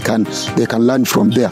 And then we, since they are in junior school, we expect them to be sitting on lockers. But since up to now we don't have enough funds to buy those lockers, that is why we make them use those desks that they used in the primary section. When it comes to lack of laboratories, that is where now we take them to the nearby schools, secondary schools, so that they can at least learn some of those areas that need some laboratories. One of the major challenges facing is on human resource. Like as for now, I have 2 grades, grade 7 and 8, with only 3 teachers. And these teachers take specific subject. So you realize that some of the subjects are not catered for. One big challenge is understaffing, which we have tried to solve it by taking up qualified teachers from the primary level to take up some subjects in the JSS. And in terms of ICT, we tried to provide some tools, make sure they are available, giving the teachers bundles, making sure we maintain those tools so that they'll be able to teach efficiently.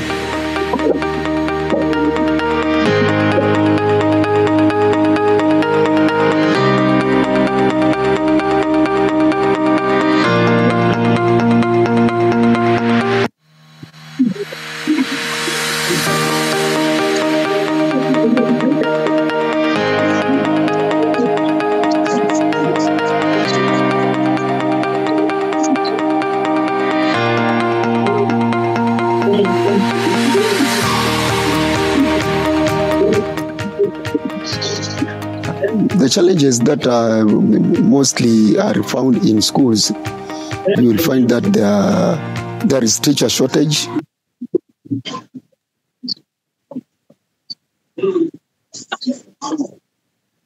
So, kindly, colleagues, let's marshal our friends to join in.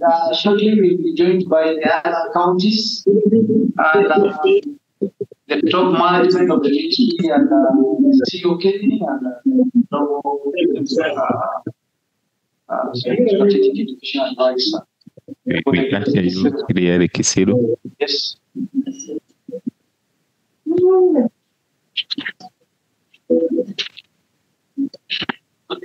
So, colleagues, I can see from the room we are now 55. We are expecting around 60 something of us in the room. So, we request that you also mobilize your colleagues to join us for the closing ceremony, which will be coming up shortly. So, in case you know a friend who has not joined, it would also be important that they join to get the closing remarks and the important announcements from the team. So let's be patient as well as we wait for our colleagues also from Busia, from Kirinyaga, and our colleagues from Nyamira to join us shortly. So let's be in the room. There is also lack of infrastructure. Mostly those two affect the school setup. And before we even OTSC send some teachers to our schools, we use the primary school teachers to teach those learners in the junior schools.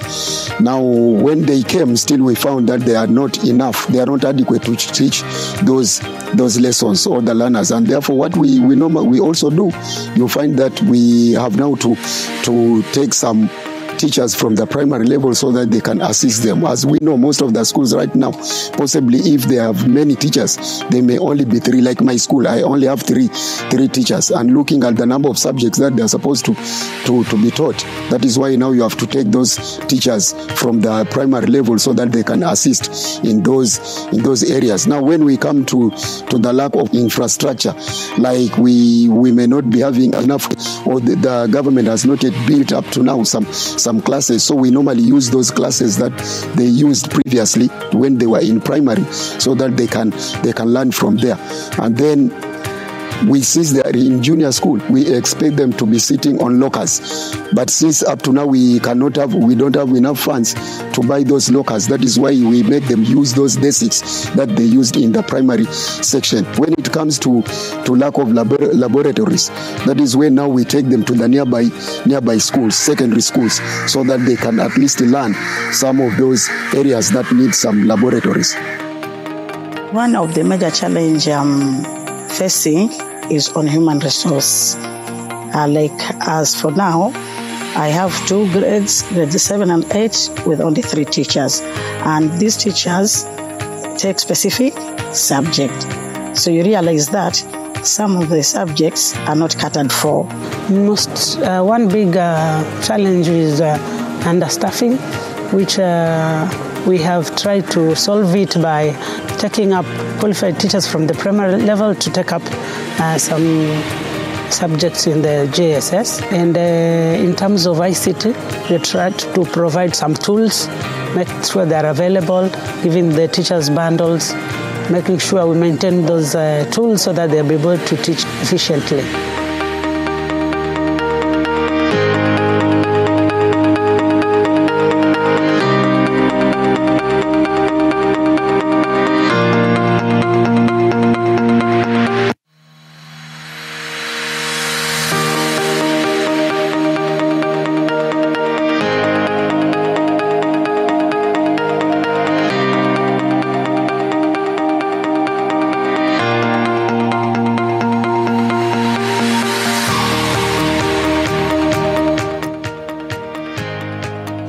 The challenges that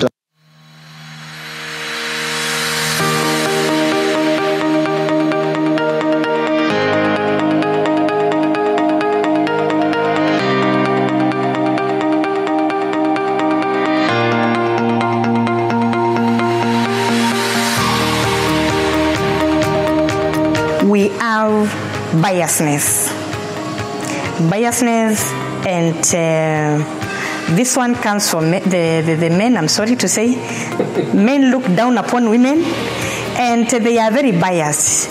You can hear that two-thirds of a third of this group must be women. Then you find that there is only one woman among so many men, and the men don't even feel whether they have done something wrong because of that biasness and looking down upon the women. Again, we have discrimination in women leadership. Women are so much discriminated. I don't know, because of their nature. I don't know, they are said they are lazy. They are discriminated on several lines. I don't know why. And women are equal to the task, and they can really deliver. Dictates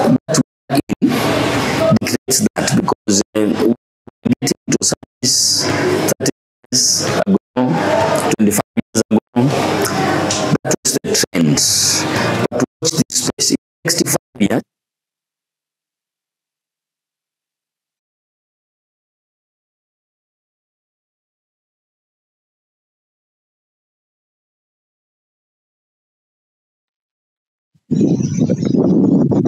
Participants, let's open up our videos. We take a group photo.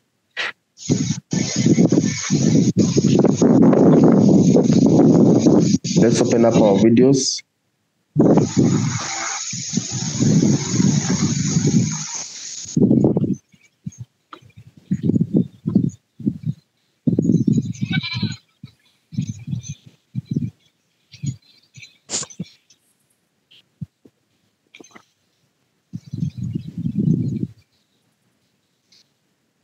Richard,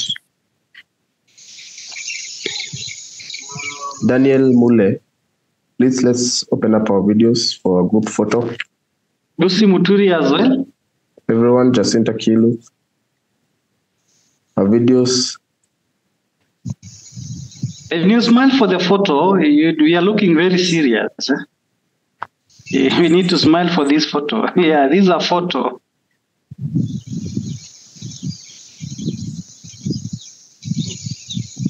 So Aquila, you'll alert us when you're ready to take us the photo. Emilio Julius, yes.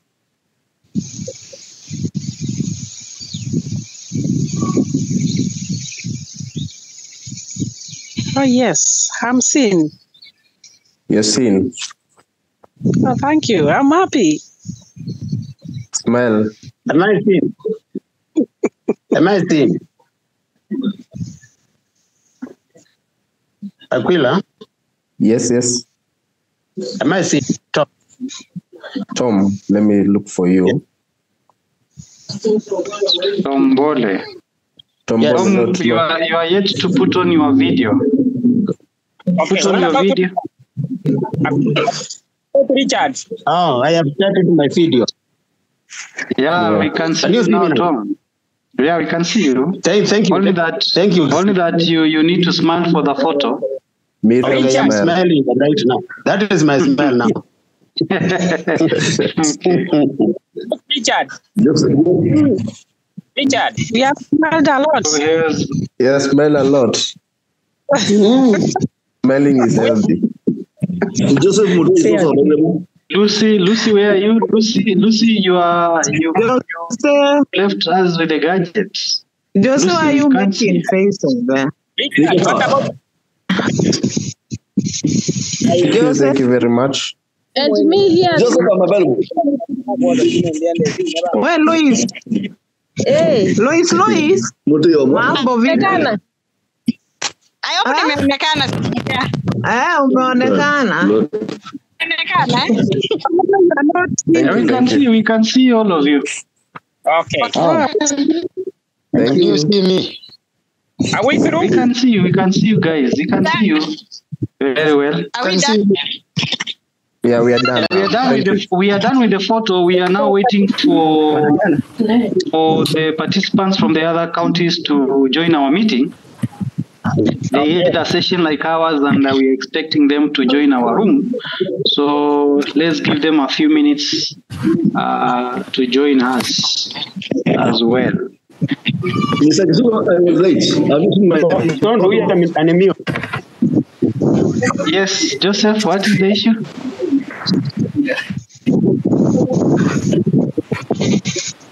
Joseph, you are making an inquiry.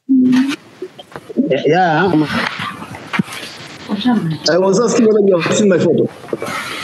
Yes, I've seen. I'm even seeing you right now, Joseph. You've seen your photo. Okay. Oh, are you seeing me? Richard. Yeah, Richard Nyambono, we can see you. Richard nakuona pia mimi. Thank you. Photo session, is it over? Yeah, it is. It is over? Yeah, it is.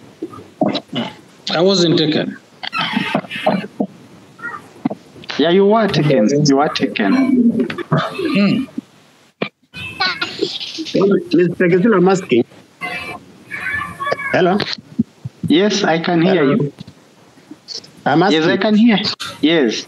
Shall we have a central point for collection of certificates? Yeah, we will send the certificates to the CDs. So Yes. you will collect them from the CD's office. We thought we would have a central point of meeting you guys once more. You are yearning to meet us once more. Yes. Kisilu, my hand has been up.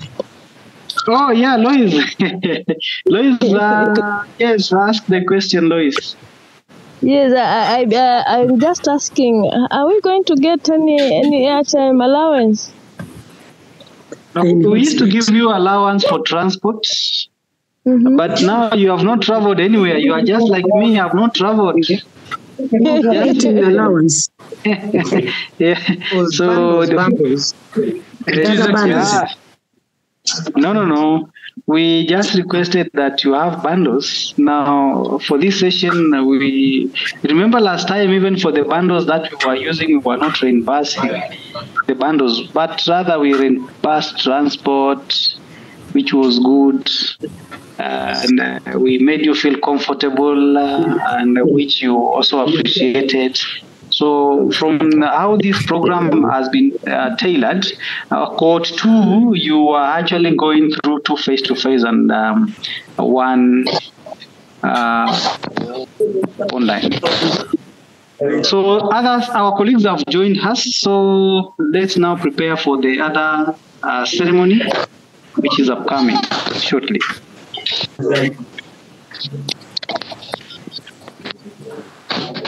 It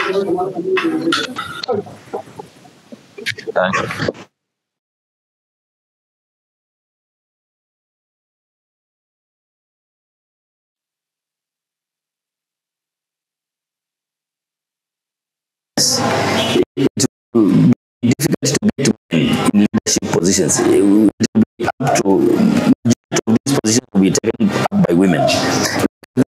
Those age in their 40s to 75% schools. That is the position. So it's a matter of time. Yes.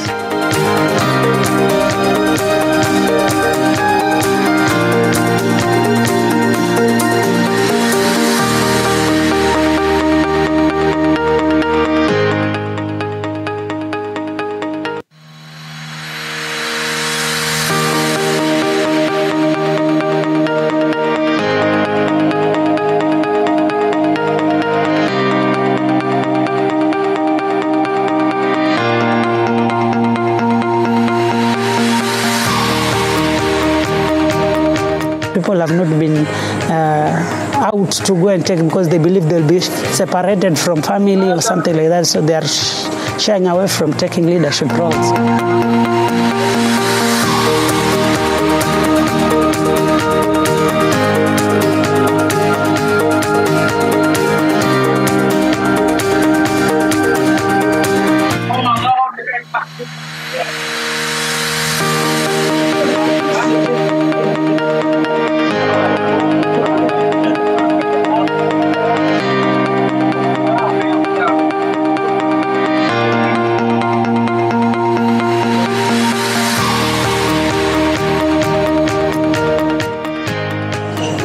training is very important at this level because we are getting a lot of information that we're not sure of, and it has come at the right time because it's going to make us better, more effective leaders than we were before.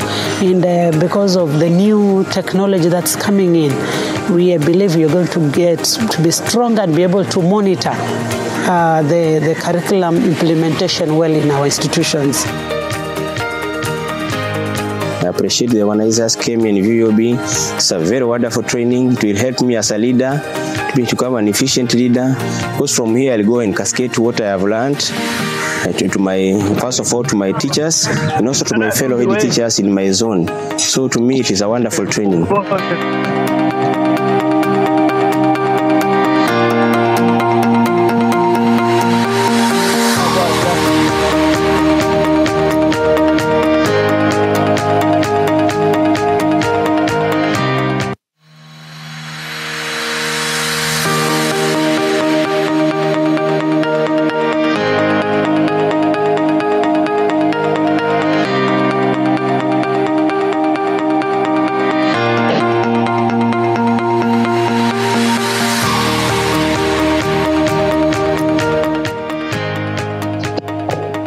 The approach of app-based is okay because we are living in a technology world.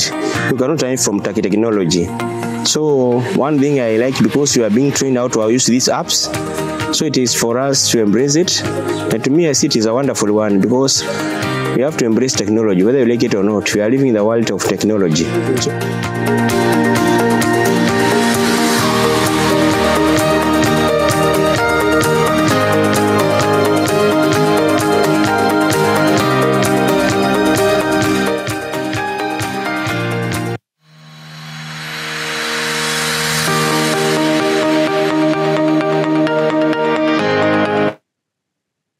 So thank you very much.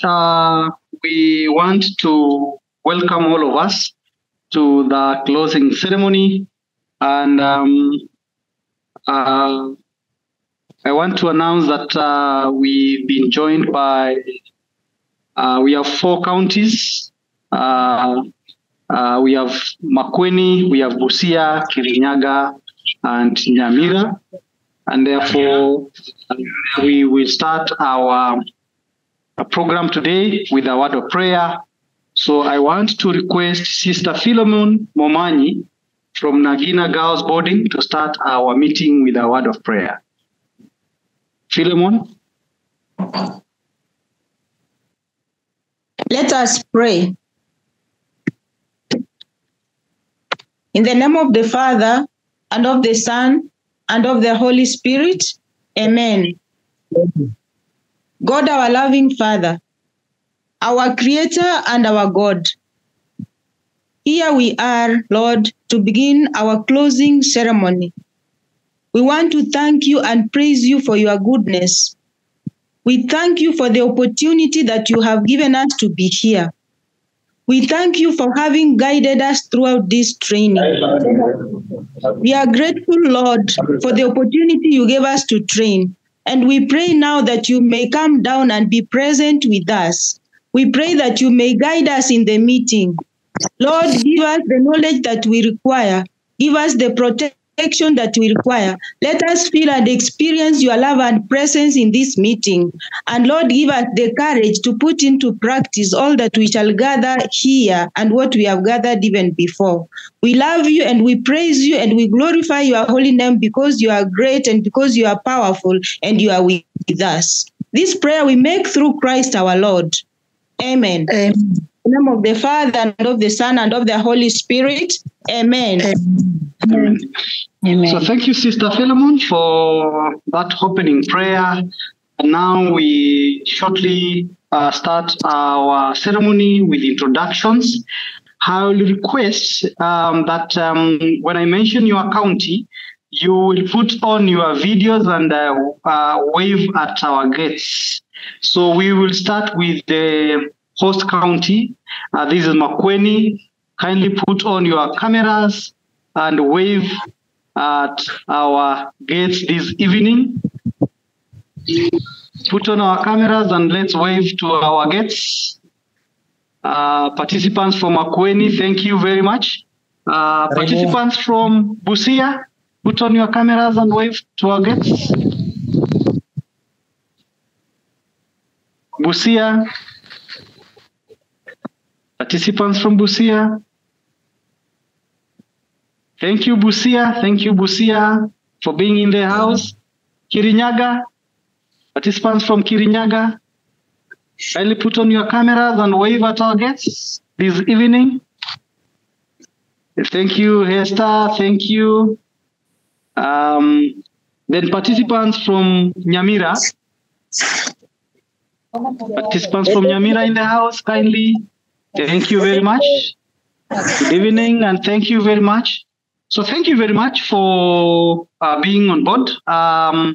I would like us to go into a session where we shall be making some short speeches, and we would like to invite Dr. Omwanza to speak on behalf of the training team, the facilitating team from Kenya Education Management Institute. So over to you, Dr. Omwanza. Thank you. Thank you very much, Mr. Kisilu.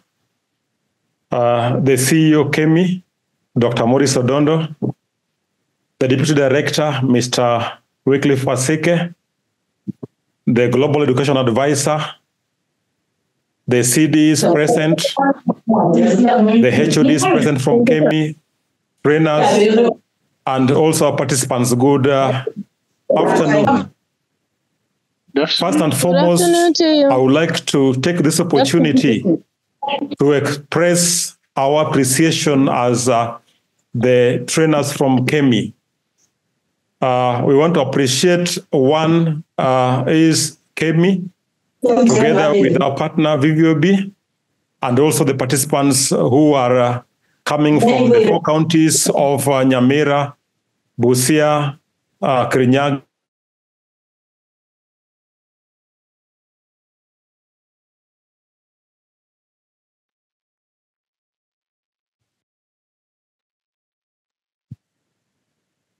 Hello, thank you. Thank you. Thank you. Allow me, I was speaking, but I did not unmute. Sorry for that. I began by saying that to the CEO, Kemi, Dr. Maurice Odondo, the Deputy Director in charge of training, Mr. Wycliffe Wasike, the CD is present, the HODs from Kemi, the trainers, and also our participants. Good afternoon. First and foremost, allow me to take this opportunity on behalf of the facilitators from Kemi to begin by appreciating the Almighty God for giving us an opportunity to come this far. Secondly, to appreciate Kemi and appreciate VVOB and appreciate also the Ministry of Education and all other stakeholders who have been involved in this cohort 2 of the increased program that was taking place in the 8 counties. And today we are gathering as 4 counties of Kirinyaga, the county of Busia, the county of Nyamira, and the county of Makueni. Even as we close the training that has taken place through a 2 face-to-face meeting, and now today the online meetings that we were able to interact. I want to say that, as we are all aware, is that the main goal of this program was basically to empower our school leaders, mostly in the junior school level, with robust instructional leadership skills. And I can report confidently on behalf of the trainers that we have noted a lot of improvement in the way in which our schools are being managed, especially the people who are involved in this course. So I want to congratulate the participants so far for coming this far and completing this course successfully. Congratulations so much. And also, I want to also appreciate that wherever we went among the 4 counties here, the experience was the same. The cooperation among our participants was so much, and as trainers, we were so happy with you, and we pray that what you have learned here, may it be reflected in terms of how you practice your leadership skills. We want to see a strengthened leadership skills in you. We want to see schools that are establishing maybe internal school-based CPD support to other colleagues. We want to see schools that are making the decisions based on evidences that are well informed by the topics and the units that we have learned throughout this session. Otherwise, without saying so much, I want to say on behalf of the trainers from Kemi that we are happy that we have come to this far, and we pray that in your future endeavors, you will be able to take your schools to the next level for the glory and for the benefit of the Kenyan child. God bless us all, and thank you, and thank you. Over to you, Mr. Kisilu. Thank you very much, Dr. Mwanza, for those remarks. I want to welcome Rispa from VVOB to make remarks. Thank you so much, Mr. Kisilu. The CEO, Kenya Education Management Institute, Dr. Morris, the Deputy Director, Management Development Department, Kemi, Mr. Wasike, the County Directors of Education from Makueni, Nyamira, Busia, and Kirinyaga counties, the Global Strategic Education Advisor from VVOB Head Office, Madam Inke, and the Kenya Management Institute subject matter experts, the ICT colleagues, and the VVOB Kenya colleagues in the house. Good evening. Good evening. It is with great pleasure that we meet today as we mark the successful conclusion of this online synchronous session under the Effective Leadership for Junior School course for cohort 2. On behalf of VVOB, I extend our deepest gratitude to the Kenya Education Management Institute, the Ministry of Education, the County Directors of Education, and all the school leaders who took part in this course and are present here today. Over the past few months, this program has demonstrated the power of collaboration in shaping the future of education in Kenya. The goal of this course has been to empower you with instructional leadership competencies and strategies, which is going to play a central part to transform our junior schools through professional development that you as school leaders need to effectively implement the competency-based curriculum in the country. So we've seen great strides in this journey through your dedication, the school leaders, whether during the in-person session or in this blended learning environment that we have conducted over the past 2 weekends, the reflective practices, the case studies that we have been engaging in, and the collaborative efforts you engaged in will no doubt have a lasting impact on your schools, teachers, and learners all together. Your hard work and determination to embrace modern educational strategies is truly commendable. We have made a great journey in embracing technology in our learning institutions and also building the capacity of the school leaders and teachers that we have in our institutions. As we wrap up today, I would like to emphasize the importance of putting the knowledge and the skills gained into practice. Your role as a change maker in your school is very crucial, and we are proud to have supported you in this capacity building journey. Once again, we thank Kenya Education Management Institute for their leadership in this program, and we look forward to continuing our collaboration to ensure that every learner has access to quality education, and these capacity building initiatives will go beyond the 8 counties that we have engaged in this cohort 2 as we look forward to more capacity building efforts in the future. Thank you very much, and all the best in the journey of putting the skills gained into practice. Asante sana. Thank you very much, Rispa, for those remarks on behalf of our partner VVOB. And now I would like to invite our Deputy Director in charge of training, Mr. Wycliffe Wasike, to take over the program. So Mr. Wasike, kindly take over the program, invite the CDs present in the house to make the remarks. And after that, you invite the Global Strategic Education Advisor. Good afternoon, everybody. And then the CEO Kebi to make his remarks. Thank you so much, Martin, for leading us this far. Thank you so much, colleagues, for the remarks that you have given. For me, it gives me a lot of pleasure to see all these teachers, head teachers that have participated in this program, especially seeing your commitment, seeing your focus into this program. I am excited because I know that the knowledge that we have gained in this will go all along to benefit the Kenyan child in this country. Because anytime we have good practice, at the end of the day, the child benefits through improved learner outcomes. So I am very glad. I want to thank the team of facilitators from KEMI and the support that we have received from VVOB to ensure this program comes to this fruition. We are looking forward that in this program, we will do a follow-up in our schools just to see what you are doing and to share with you the best practices that you are implementing in the school arising from this engagement that we have had. Otherwise, I want to really thank you all for the good work that you have done. I want to thank all the facilitators for the good work that has been done.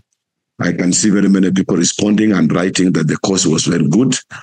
Others, Nzioka is saying, let's go and spread the gospel. I can see Wycliffe from Busia saying the course was very good.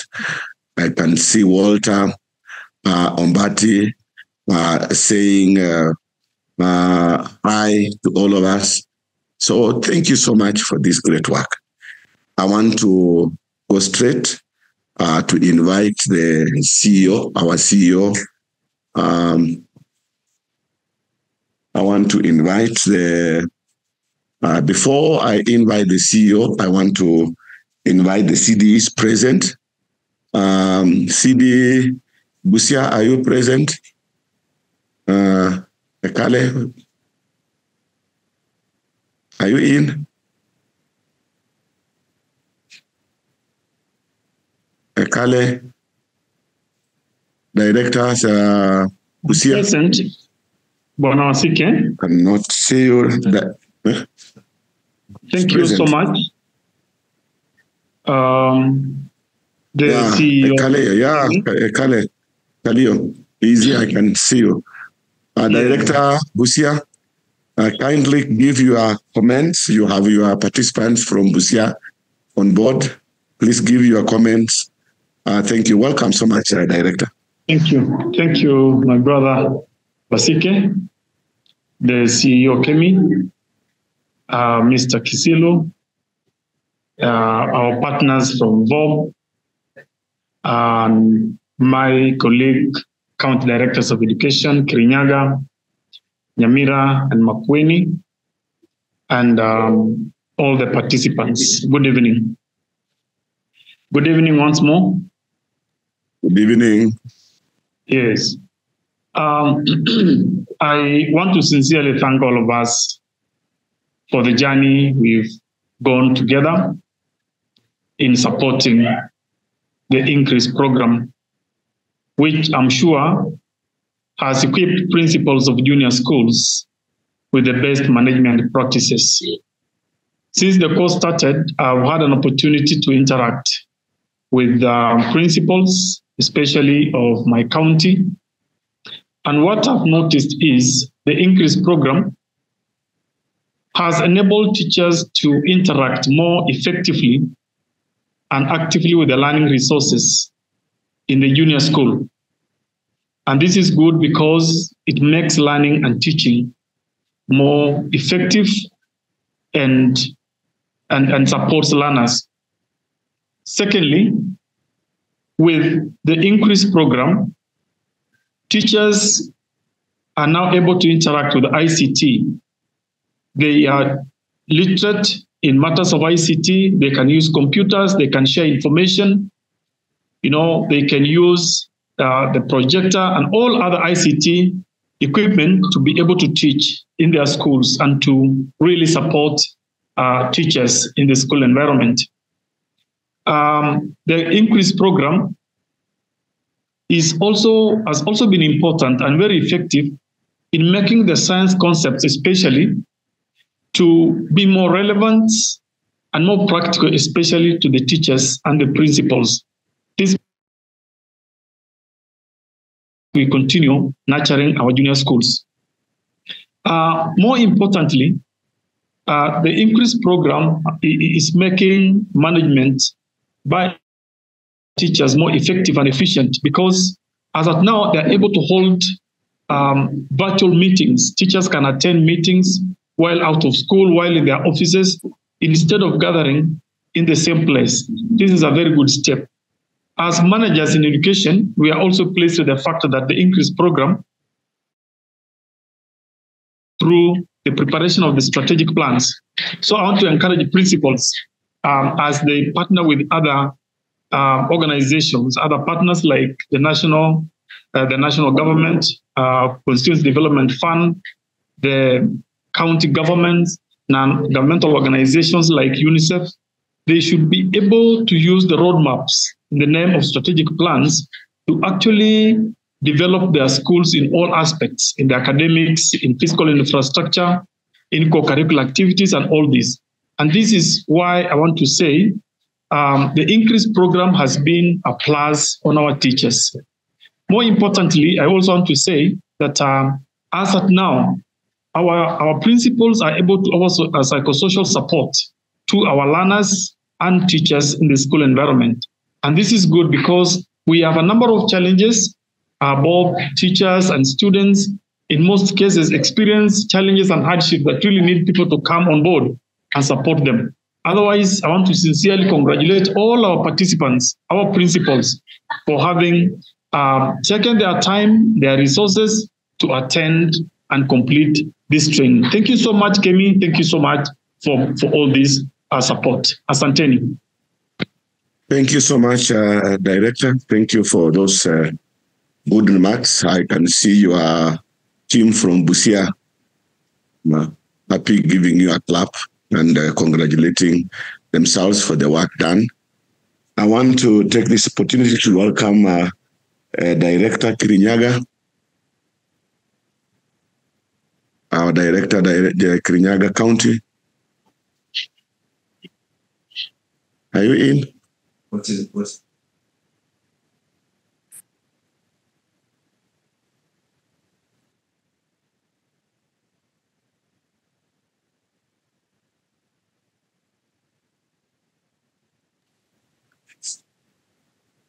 Okay. If you are not in, Director Nyamira. Director Nyamira? Do we have Director Nyamira in the house?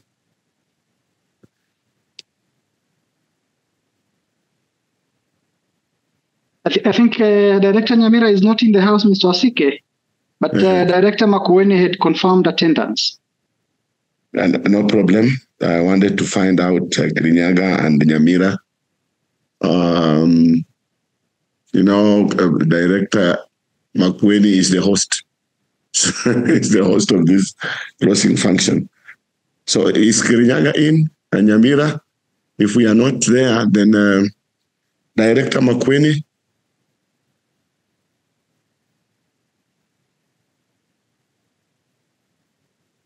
Director Makueni. Is he in? Bwana Nyakundi.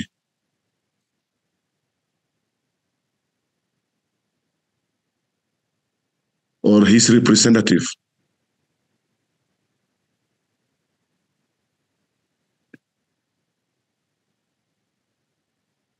And a representative from Makueni representing the CD, because he had confirmed to attending this meeting. Okay, fine. Thank you. Think we can proceed. I want to take this opportunity to welcome Madam Inge, the Global Education Advisor VVOB, who has traveled all the way from Brazil to join us, Brussels to join us in this closing function. Madam Inge, please welcome. Okay, thank you very much. It's my pleasure to be here today for also addressing a word to all of you. Dear managers of KEMI, dear county directors, dear KEMI trainers, dear VVOB colleagues, esteemed school leaders, today marks a significant moment as we gather online to close your blended learning trajectory for effective school leadership for junior schools. When you started your training in April, we urged you to take the training seriously, even as you developed additional skills to help you implement competency-based curriculum.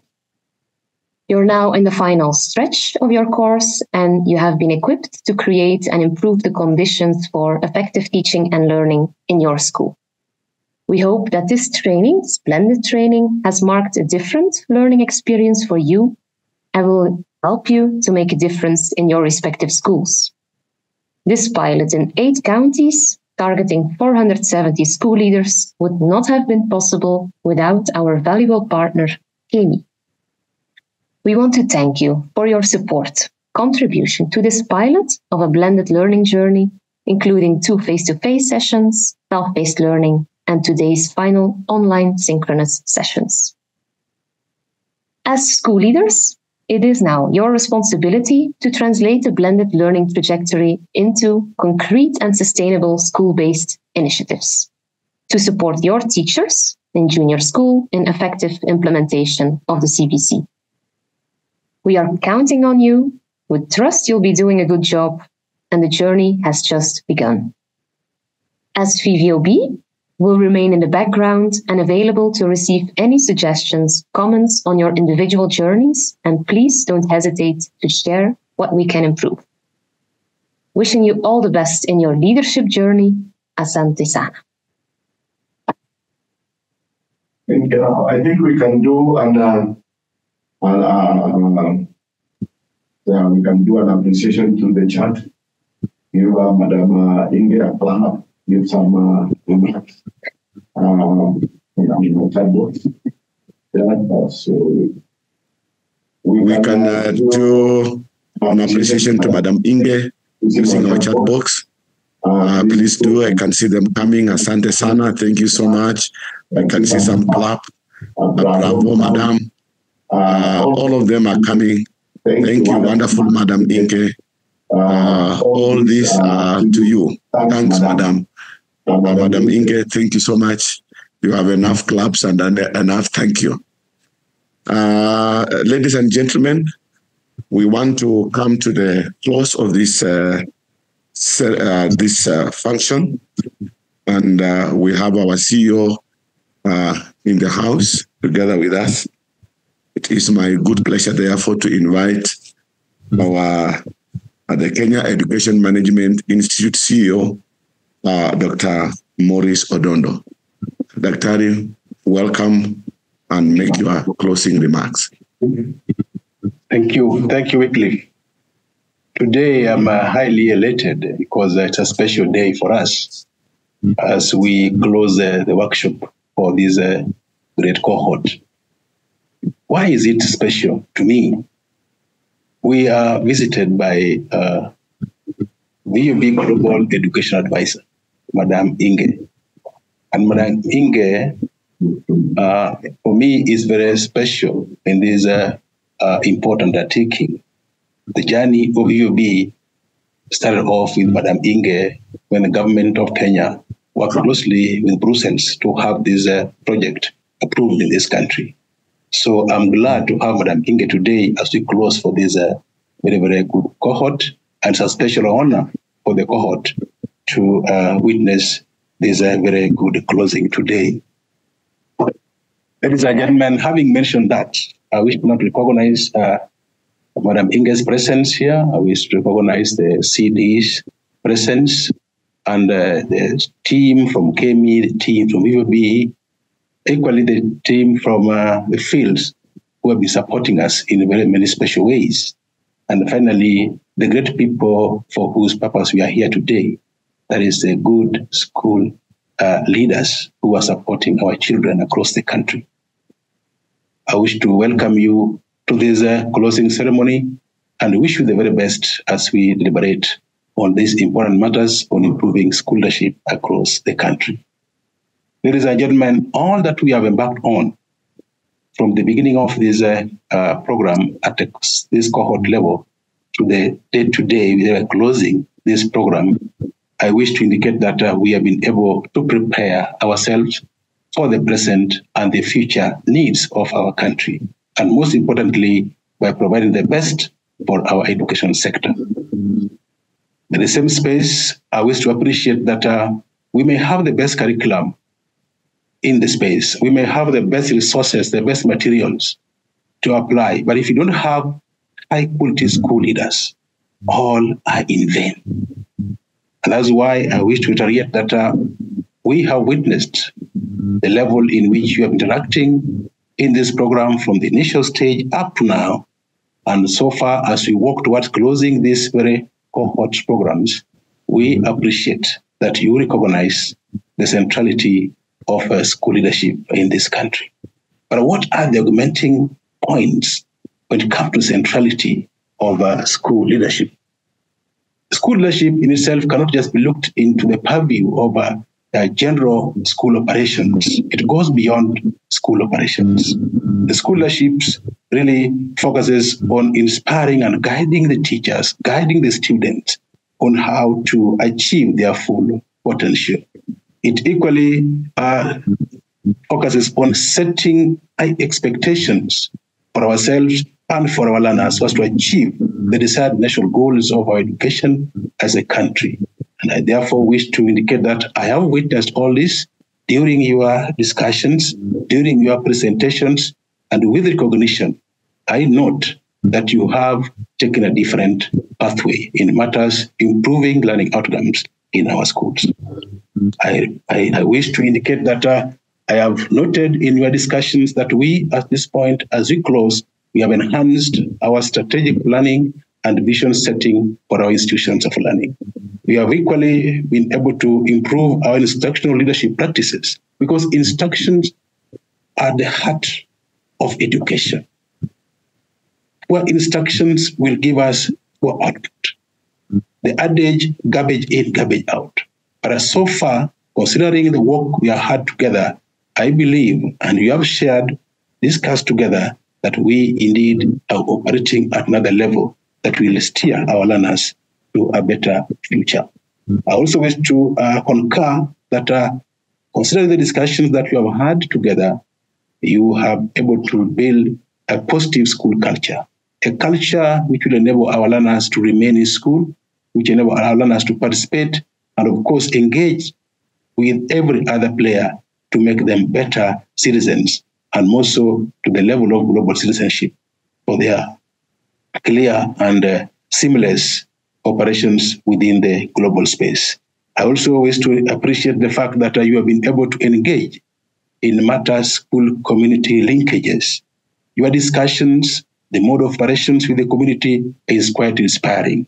It indicates to us that we are prepared. The team has actually worked together and they are not the same again. But what does it speak to us? It speaks to us that we are co-creators. We are co-creators with God. God gives us the creation and we nurture the creation.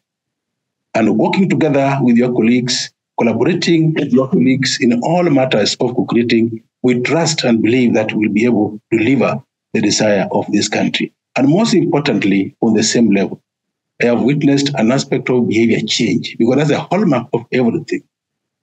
With a positive behavior change, we are able now to apply all the key aspects of school leadership and transform our space to the betterment of our children. Ladies and gentlemen, at this point, I wish to appreciate the Ministry of Education for working with us this far. The leadership has supported this important project and they have made us succeed. Now we have the County Directors of Education on board. We have other officers on board. We have been able to work together in this undertaking to deliver the desires of the ministry. I also wish to appreciate the VOB leadership from Brussels and within the country. We have worked together collectively, sharing, discussing, and delivering that which is desired for the Kenyan child. I wish also to recognize the presence of our KEMI team. KEMI team has given their best. KEMI management has done what they should do. The training team and all other staff who are supporting this, the ICT team, they have made us proud because we are building school leaders at another level. Remember that the program we are closing today is an app-based program. It's a unique program, a program of its own kind. Our app is anchored in the Google Store. It's not there in the country. That is how special the Institute is in matters school leadership. It's a unique app which enables us to have a gateway into the LMS for us to appreciate and enjoy the best practices that are embedded in our program. So, ladies and gentlemen, a call to action for all of us. As we conclude this course, I wish to leave you with a call to action. The journey to effective school leadership does not end here today. It is a continuous process of learning, growth, and improvement. Thank you very much, and may God bless you as we close this important workshop. Finally, ladies and gentlemen, I wish to officially close this workshop for the cohort 2 team. You may proceed with your other programs to finally conclude your program in style. Thank you, and may God bless you. Thank you so much, CEO, for your comments. Thank you so much for the encouragement and the challenge that you have given to us. Indeed, this is the beginning of the journey. Once we have got the skills, the next thing is for us to go out there and put them into practice. I wish to invite one of the last presidents from Makueni. Hello. Last president from I'm waiting. Yeah, oh, thank you. Before the president from Makueni comes in, let's give a clap to our CEO. Give a thumbs up. Things are coming. I can see very many coming. Thank you very much. We can put on our cameras and appreciate. A clap from Eunice Bwire, from Wambua. A clap. Let's say CEO. Very many thumbs up. Yes. Thanks, CEO. Madenge. Thank you for your clap. Thank you, Charles Mudama. Yes, Rose Ambai, Flois, Priska Webuye, Evelyn. Thank you so much. Thank you for that. Thanks a lot, CEO Jeremiah Nakafwa. Thank you, Dr. Daktari. I think that's good. We are happy for the thank you remarks that you have given and the thumbs up. Geoffrey Munga, you are saying hapo sana. Stephen Keroga is saying Kenya has done it. Yes, we have done it. Thank you so much. Thank you. Thanks a lot. God bless. Susan Sioka, you are saying asante sana. Now, I wish to invite the president of Makueni, the class president from Makueni. Are you in? Are you in? Yes, he's in. Yeah. Mr. President, please give a vote of thanks. Martin, are you hearing me? Yeah, we can hear you. We can hear you. Okay. Thank you very much. Although your volume is very low, maybe you can speak a little bit louder. On behalf of all the participants and all the that I thank and appreciate each one of you, all of us, for the various and different roles that played for the success of this program. I first of all thank the partners in your group for administering this program. I want to explain on behalf of my colleagues that they have made a difference in our career lines and it shall not be the same. I want to thank Kemi for delivering this very and output. This has been the best, and in particular our trainers, Martin, Yuni, Yakula, and Karoge, and the team from the other counties, Lucia, Nyamira, also fund the Ministry of Education through the county directors, what we said was not given us an opportunity to go number 2 in leading from that front. I want to thank the colleague participants for having taken all the time, bearing in mind that the people are normally very busy, but we have allowed ourselves to take part. Thanks a lot. I want to challenge all of us as participants and ensure that we stand out of the crowd as far as leadership of is concerned. God bless us all from the front. Thank you very much for your Martin. Thank you so much, Bana Kisilu, Eliud Kisilu, the president of Makueni County, for the vote of thanks. And with that, ladies and gentlemen, I wish to say that we have come to the end of this closing ceremony. Maybe I can ask Madam Rebecca, are you in? Rebecca? We have a closing prayer from Florence Kenya of Kirinyaga County. Okay, that is the person I was actually looking for. Florence from Kirinyaga, are you ready? Florence Kenya from Kirinyaga.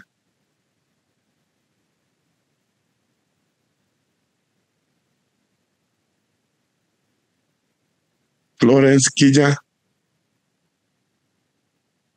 Martin, Florence is not in. Okay, we could have our closing prayer from Madam Rebecca Kemi.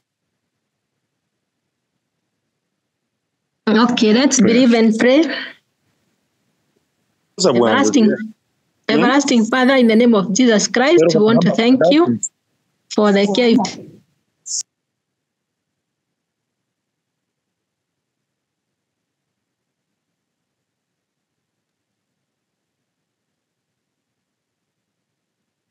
Yes, let's pray.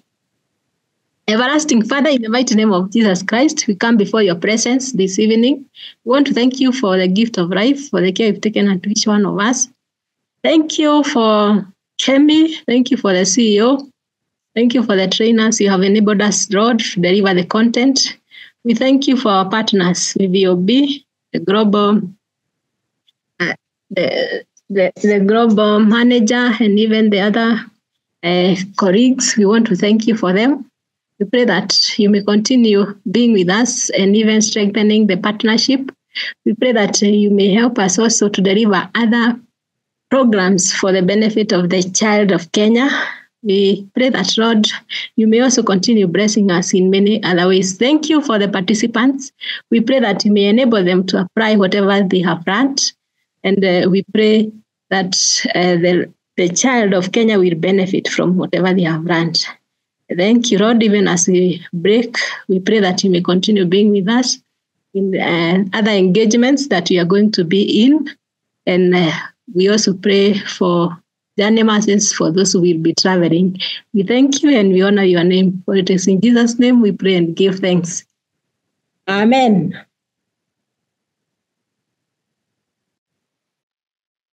Thank you so much, Madam Rebecca, for the prayer.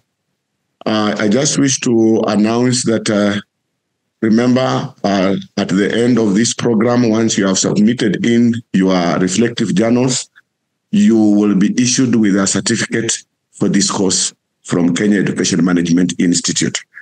So immediately you hand over your reflective journal and it is graded, then you will be given your certificate in that respect. Otherwise, thank you so much. I want to wish you well, wish you a good evening, and I wish you good practice as you return to your schools tomorrow. Thank you very much.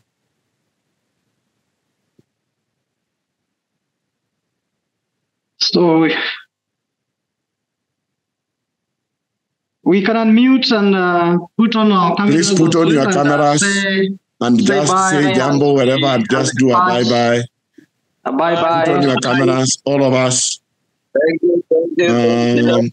Asanteni sana. Thank you very much. Thank you very much. Thank you very much. Thank you very much. Thank you. Thank you very much. Okay, have a nice time. Have a good evening. Thank you. Okay. Yes. Good.